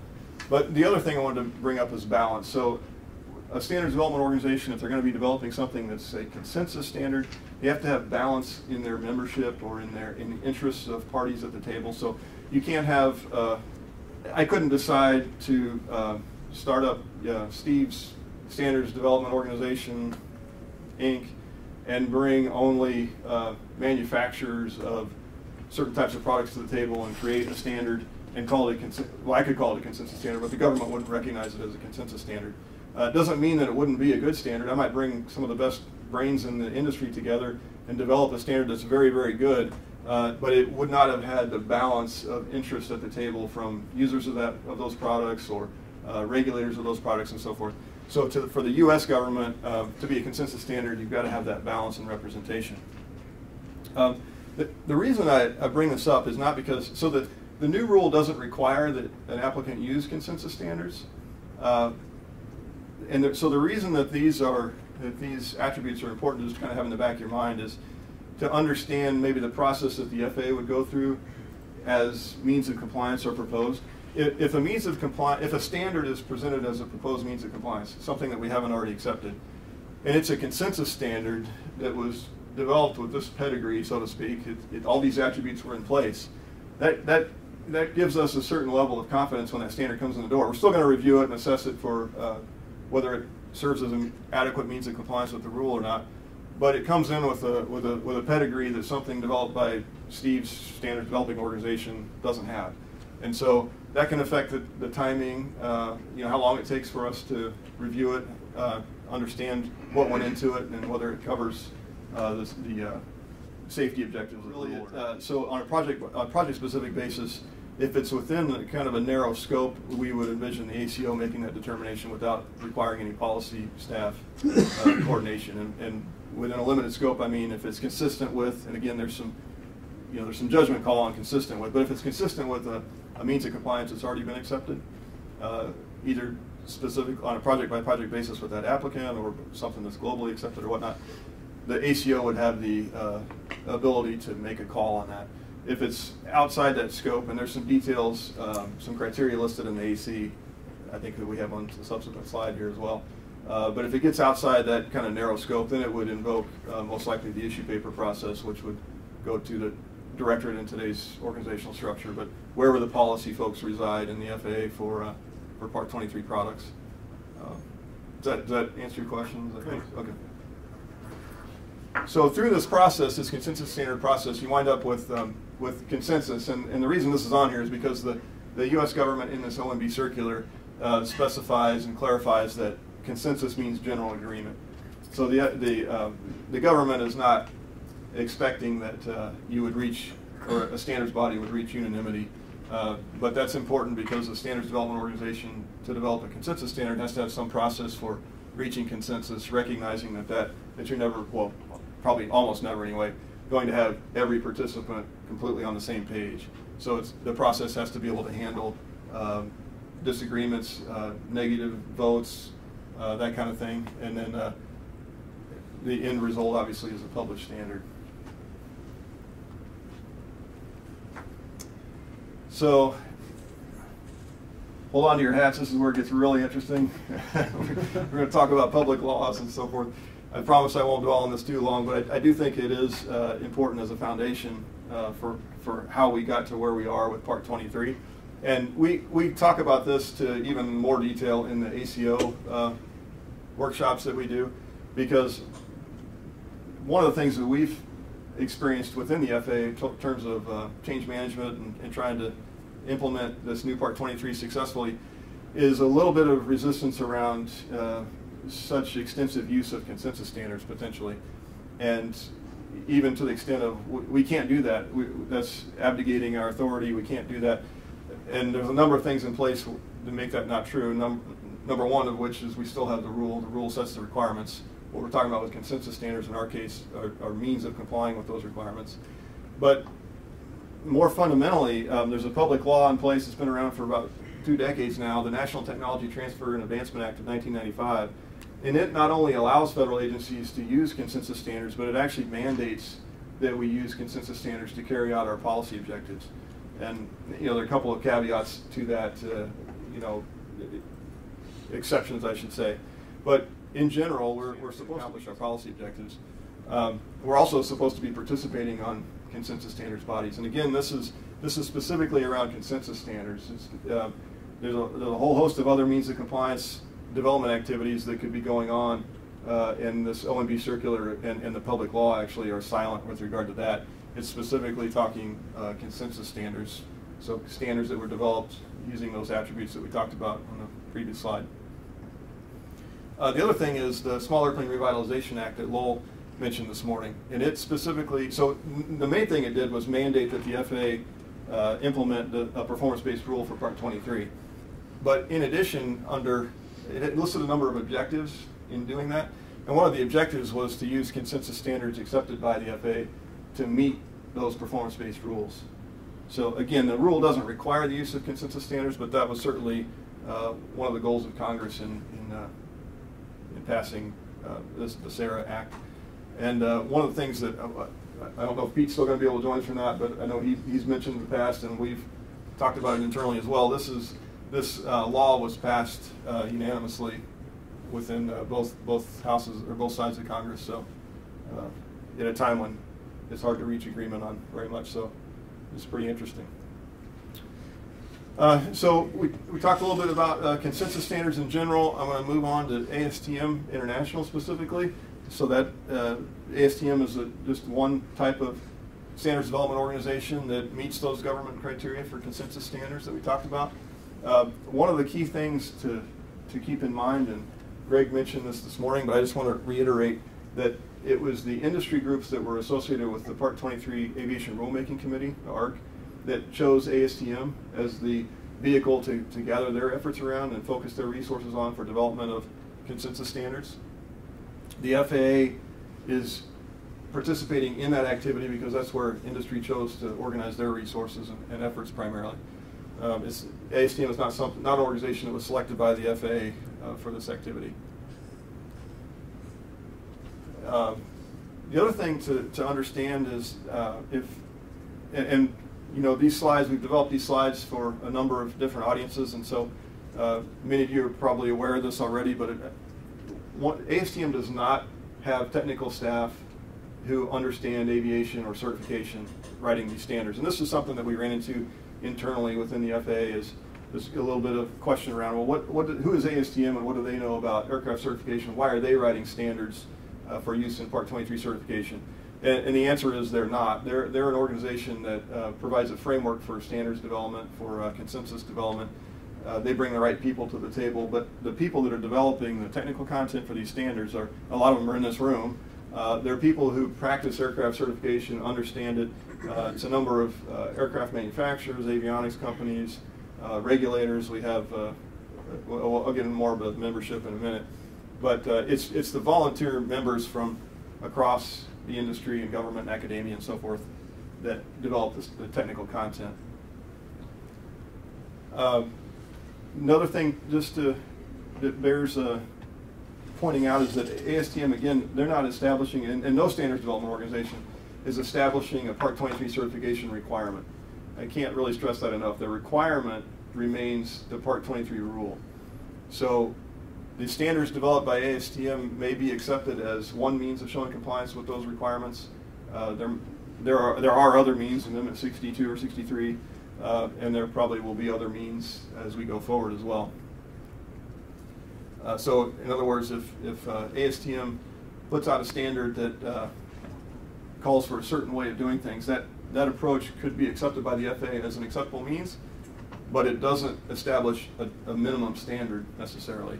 Other standards or other means could also be acceptable, and that may accomplish something a little bit different. We've had a lot of good discussions internally around this, and part of it is in the context of our implementation of this rule as we go around to the ACOs and try to ground everybody. And I'll acknowledge that is a real key issue. There's the theory and the way it should work, and then there's the reality. And the reality is what we have to actively manage through communication and coordination with the ACOs on these projects. So the way we look at it from the policy standpoint is the level of safety required in Part 23 is established in the rule, and even in Amendment 64, other than in the areas of icing and loss of control, it talks about Amendment 62 as being the safety level that is carried over into Amendment 64.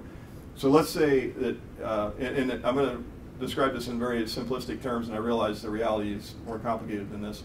But let's say that Amendment 62 or 64 establishes a minimum safety level that's here, and a standards development organization develops a standard, presents it to the FAA, and we look at it, and it certainly meets the minimum requirements of the rule, but maybe it goes even above and beyond what it needed to. It would still be acceptable, so there's some room there. You probably don't even know where it is. That's why I say that it's a little bit overly simplistic. So we're taking a very complex topic and trying to boil it down to simple terms, but obviously you get into the details of any one of these areas and it can be quite complex. But the standard, if we've accepted a standard as a means of compliance, it doesn't mean that there couldn't be room for another proposal that, again, you can't quantify these it's not black and white, but somebody could come in with a different way of doing things that what our gauge, and this is something that as we were developing, was that in the FAQs or in the AC? I think it was in the FAQs. We had somebody who drafted some guidance that went down the path that you're describing, where it said, okay, if once we've accepted a standard, anything else that comes in, we've got to weigh it against that standard we've accepted. And we said, no. And that got changed. And what it says now is, no, everything gets referenced back to the rule. So we've got to look at a proposed means of compliance in relation to whether it satisfies the safety objectives of the rule, whether it provides a means of compliance to the rule, regardless of what else we may have accepted. We've accepted a consensus standard as a means of compliance. I stand by what I said, that it doesn't become the minimum standard, but I do acknowledge that partly for the reasons we talked about on that slide with the bubbles around the attributes of a consensus standard, that sets a standard that's based on consensus input from the quote right people at the table and all that sort of thing. It was developed with those attributes that we talked about and so forth. So when somebody comes in with a standard that is different and maybe not at that same level, it doesn't mean necessarily that it's not also an acceptable means of compliance. But again, it gets back to what we were talking about earlier. The FAA's got a task on our hands to really evaluate that. So in the future, what might be perceived as, well, the FAA is not accepting this because it doesn't measure up to what has already been accepted.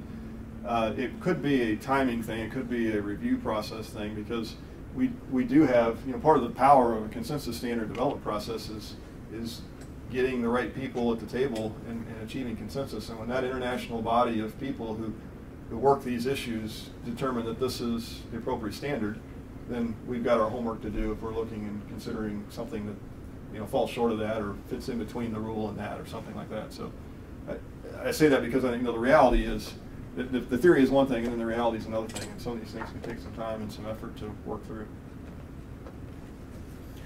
All right, the last thing there was just that, well, you already covered this morning.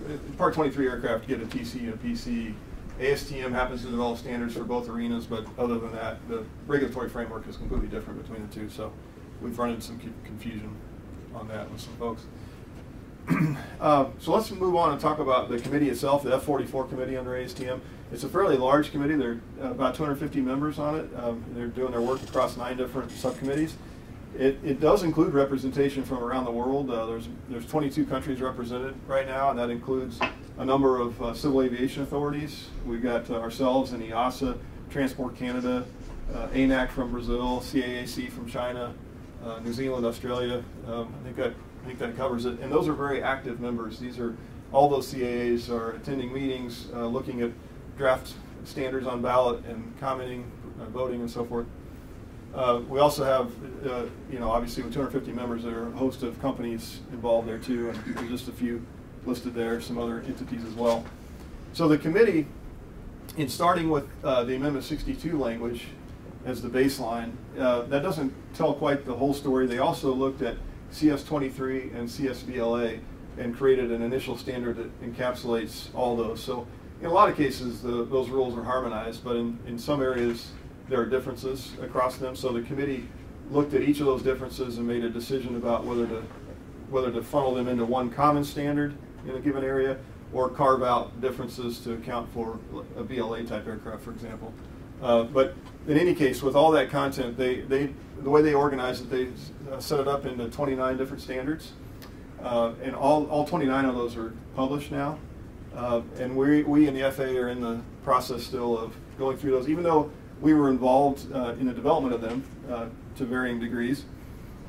We still have a process to undertake with a formal review of those and a formal acceptance. So that's in work right now. let's see, you talked about that first bullet. Well, we really talked about this earlier as well. So the next few slides, and they'll get these slides afterwards, right? So you'll have these. The next few slides are just a listing of those 29 standards. So you'll have the standard designation and title on each of those. So to try to organize those 29 standards and to draw a bridge or connect them between, or to connect them to the rule, I should say, ASTM is developing a top-level specification that Greg mentioned this morning. So it's really just like a top drawing or an index of those 29 standards, and they're organized in a way. In fact, if I advance one, so this is not published yet, and it's certainly obviously not accepted by the authorities because it's not even published. But this gives you an idea of what the committee is trying to achieve. It's probably hard to see in the back, but organizationally, at the main paragraph level within this document, it corresponds with a given subpart out of the rule. And between the FAA and the EASA rules, the section titles are fairly well aligned, probably at 90–95% aligned. So there are a few differences in section titles. There are a few sections that EASA has that we don't, and vice versa. So it's not a 100% alignment, but hopefully that will get closer to 100% soon. But then within that paragraph level, the subparagraphs correspond to the various sections out of the rule. So you can go in and see, for example, and again, this is just a draft, but takeoff performance, which is 23.2115 in the new rule, ASTM F3179 is intended as a means of compliance with that section of the rule. So the intent is for the CAAs to point as much as we can to this top-level specification, as opposed to accepting these individual standards on a one-off basis. And part of that is to standardize and harmonize globally on the content that we're accepting as well as on the timing. So what we want to do is create a system where you as an applicant have more of a steady target around the world for what means of compliance has been accepted.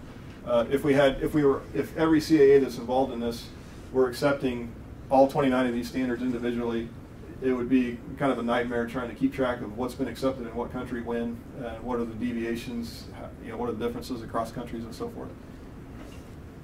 So I'm going to jump back, and I guess the only other thing I want to cover on this slide is, so we have the ability within the FAA to accept something that ASTM has published, but to do so with a deviation or an exception. And somebody, it might have been you, just mentioned this a while back, but so we may agree with the standard, 99% of the standard, and so we will accept it, but paragraph 5.1 change X to Y. We're trying to minimize that because number one, it creates more bookkeeping for all of us in a cert project, and number two, it's going to run the potential for creating disharmony globally. If we're making deviations and EASA is making deviations and so forth, now you've got, again, different sets of standards to meet and so forth as an applicant. So our main goal, and I know EASA and many of the other CAAs share this, is to focus our efforts in the committee activity itself. So, we try to get our position into the standard up front, build it in up front, and try to have a standard that we can have a clean acceptance on, where we can accept the entire standard at the end of the day. Any questions or comments on the top level spec or anything? Okay. So we're going to talk a little bit more about what the FAA's involvement in that standards development process looks like.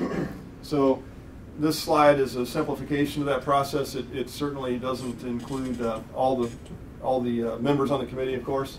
What it's intended to show is what an applicant's role might look like in this whole thing. On the left, ASTM or the Standards Development Organization in the middle, and then the FAA participation on the right side.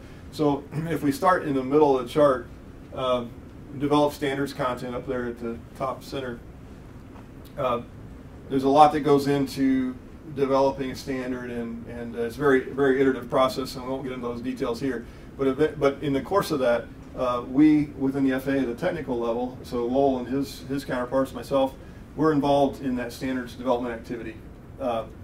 And as an applicant, you have the opportunity to do that as well. It's optional, obviously, but you have the ability to do that as well. And collectively, we eventually will achieve consensus, and when we do, ASTM will publish a standard. Now, at that point, again, the FAA has another step to go through to accept that standard as a means of compliance. And so at this level of participation, we're talking technical working level type people, people that understand propulsion engineering or systems engineering or what have you. At this level, it's those same people, but in addition, the management chain and some others. So this is a formal review. This is the FAA decision. So I think Pat alluded this morning to the fact that we were not exercising our vote on this committee, and that's largely because we don't want to give the committee the wrong impression. We don't want to vote affirmative on something here if all the technical staff are okay with something. We don't want to vote affirmative and give the impression to the committee that that's an acceptable standard when it has not been through the formal FAA review process. So that's why we've been asked not to exercise our vote. But provided we find it acceptable, then we would issue this notice in the Federal Register. And then again, we would update our list of accepted standards that will be online hopefully soon. Once that's happened, then those standards become available for use.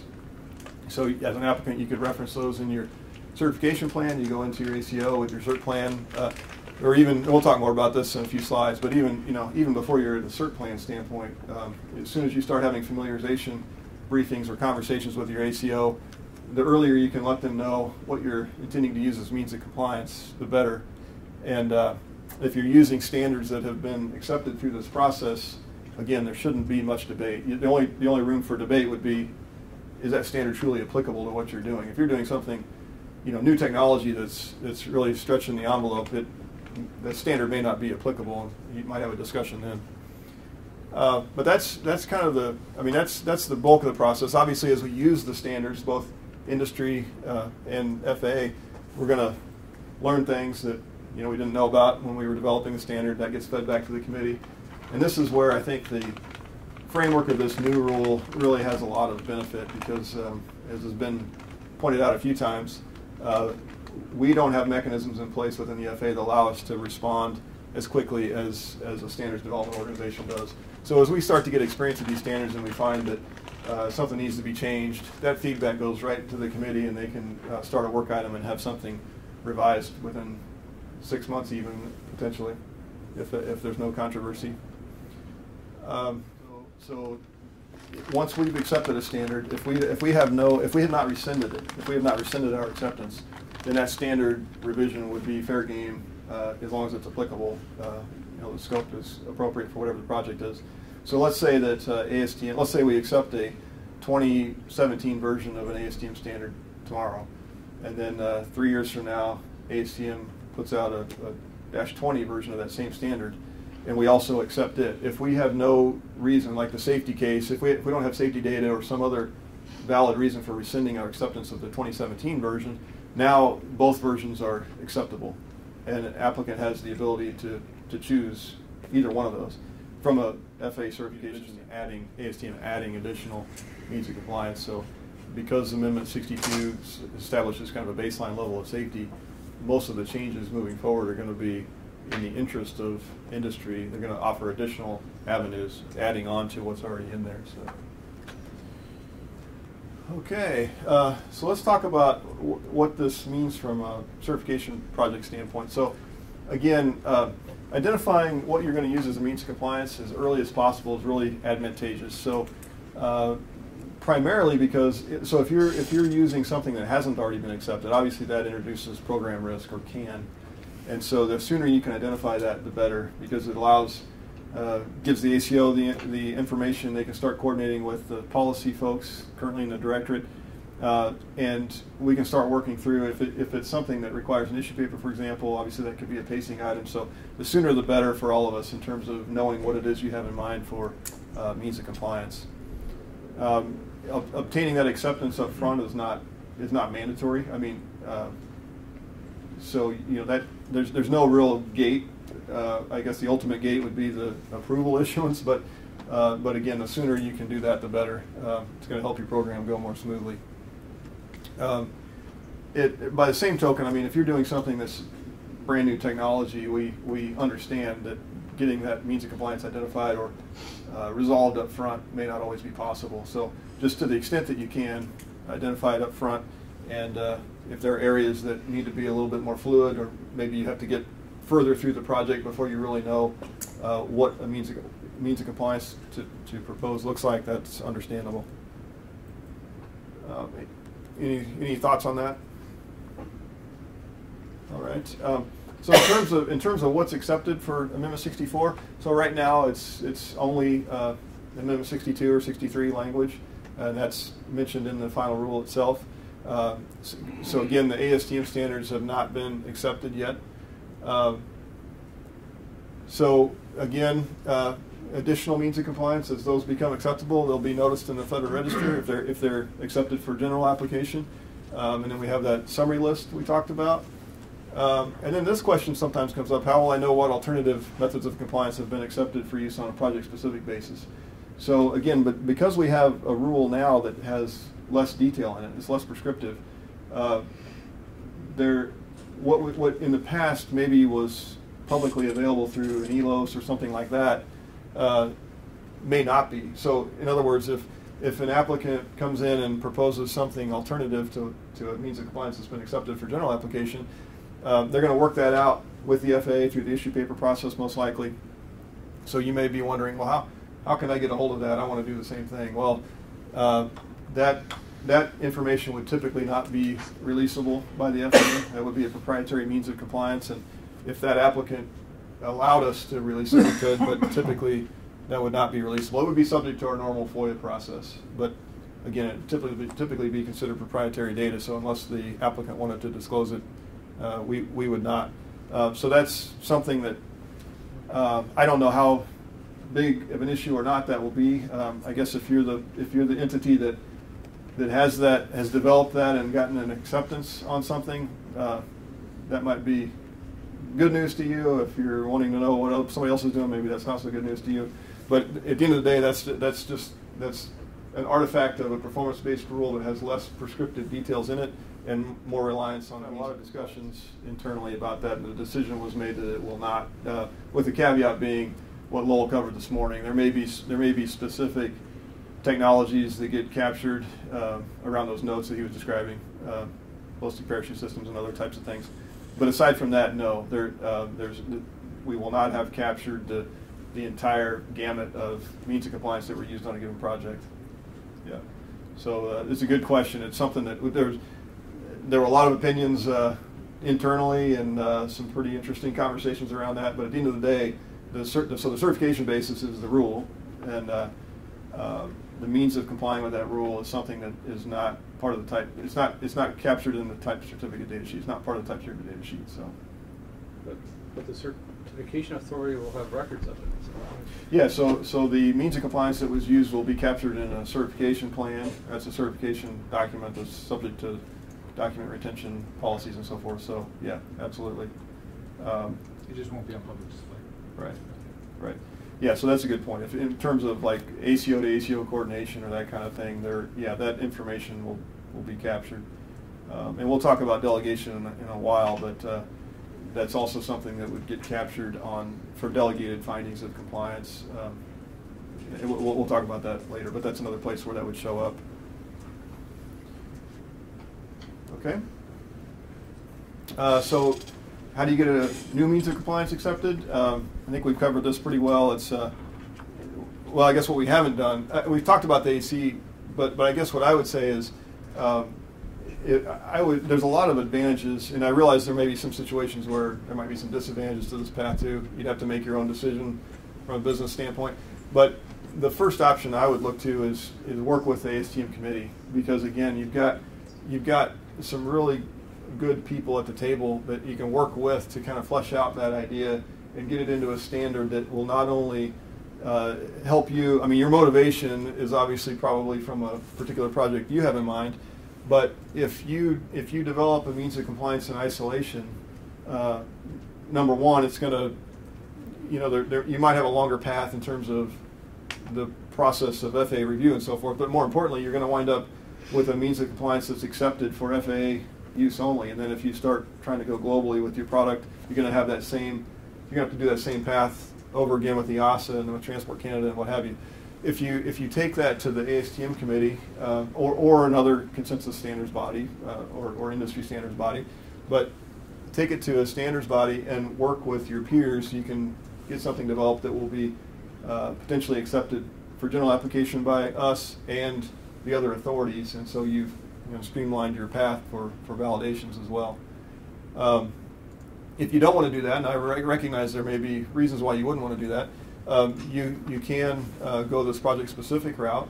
And again, early on new technologies, that might be the appropriate path. It's kind of hard to standardize on something that's brand new. But just, again, identify that to your aircraft certification office as soon as you can, and it will probably trigger the issue paper process, and that'll get the right people involved to work with you on getting a means of compliance established. One thing to keep in mind, that in order for a means of compliance that you're proposing to be acceptable, it's got to meet the safety intent of the regulations, probably goes without saying, and meet or maintain the level of safety established in Part 23. So that's very clear in the final rule and the preamble that supports it and so forth. So that's kind of a baseline to gauge your proposed means of compliance against. Okay, I want to talk a little bit more about 21-101 again, particularly as it pertains to means of compliance. So you might wonder, what effects does this have on accepted means of compliance, the 21-101 anyway, change product rule? And the answer is it doesn't have any direct effect, because again, 21-101 applies to the certification requirements. So that's referring to amendment levels of the rules. It does not directly affect what means of compliance would apply. Of course, it would have an indirect effect from the standpoint of, whatever your certification basis is that falls out of that 21-101 process is going to affect which means of compliance have been accepted. So you might run into some things there, but no direct effects. So one of the things that Lowell talked about is there may be some opportunities or some cases where, as an applicant, 21-101 wouldn't require you to step up to the latest amendment, but it might be to your benefit to do so, to take advantage of some of the performance-based flexibility that's in the new rule. That's obviously something you would have to decide on your own, whether that works for you or doesn't. When it comes to alterations or changes in type design, and this gets back, I think, a little bit to the question about what's going to get captured in the TCDS. This is an area where part of the discussion that we had internally was about whether to capture that or not capture that or whatnot. At the end of the day, a modifier is held. They're showing compliance to the certification requirements, the rules. They're not held to necessarily the same means of compliance that the OEM used. So that's what the focus is on 21-101. So I guess that's probably the key takeaway from here, actually. Any questions or disagreements or thoughts on that? Okay. So let's talk about delegation a little bit. This is an area where, so neither Lowell nor I are involved in delegation policy or even working with designees directly. So these slides are information that we got from our delegation procedures branch in headquarters. So they've taken a look. They've been working with the team on this and understanding the Part 23 rule change, and thinking about how it would affect designees, DERs, and ODA UMs. And so they've developed a couple of items here. There's really not much change, but there are a couple of things, and they're rolling this into their DER and UM training seminars as well.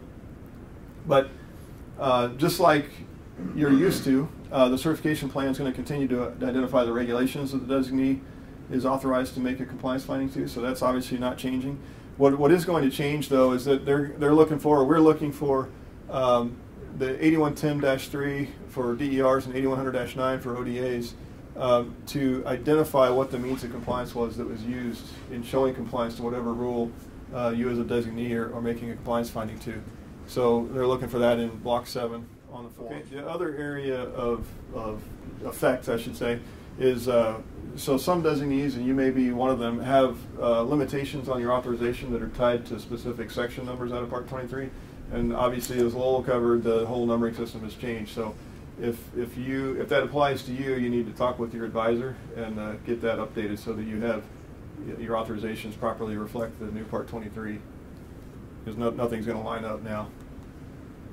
So that's an example. You probably can't see that in the back, but that's an example of a situation where some authorities are tied to specific section numbers. Yeah, so that's a I'm told is an easy change, quote, easy change. So hopefully that is the case. Just reach out to your advisor if that applies to you. And this is just pretty much a recap. So we'll take that comment back, and I appreciate you reminding me we did take that back at the time. And I wasn't connecting the dots, but that is really the same issue. So we'll reiterate that feedback back to our folks in headquarters. Okay, so then just wanted to talk a little bit about some of the things that are going on globally. As Lowell mentioned, EASA's issued their rule. There are some differences. One of the things that so the wording is different, but the intent is really the same. Is EASA has a provision equivalent to ours in terms of accepting means of compliance. So just like the Part 23 rule that we've talked about today, the EASA rule requires that an applicant comply using a means of compliance that's been issued by EASA or something accepted by them.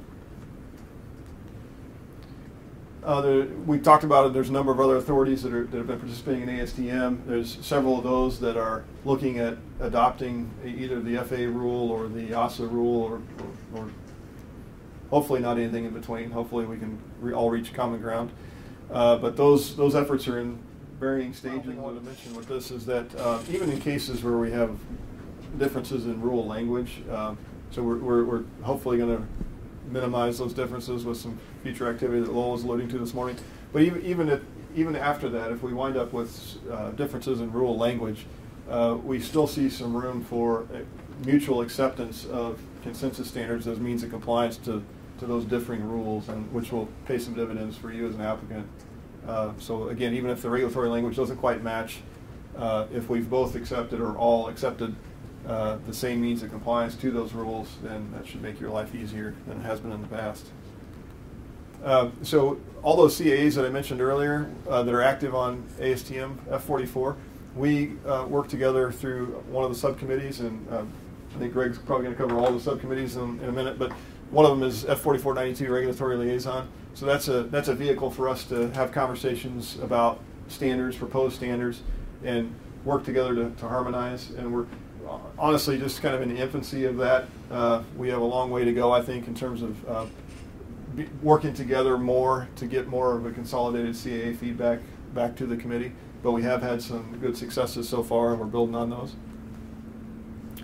And what I wanted to wrap up with is something that Greg mentioned. We are making an effort to implement this rule successfully. Obviously, like Lowell mentioned, we don't expect it to work perfectly, but we're doing some things to hopefully manage this change in a way that will make it more successfully implemented than it could have been otherwise.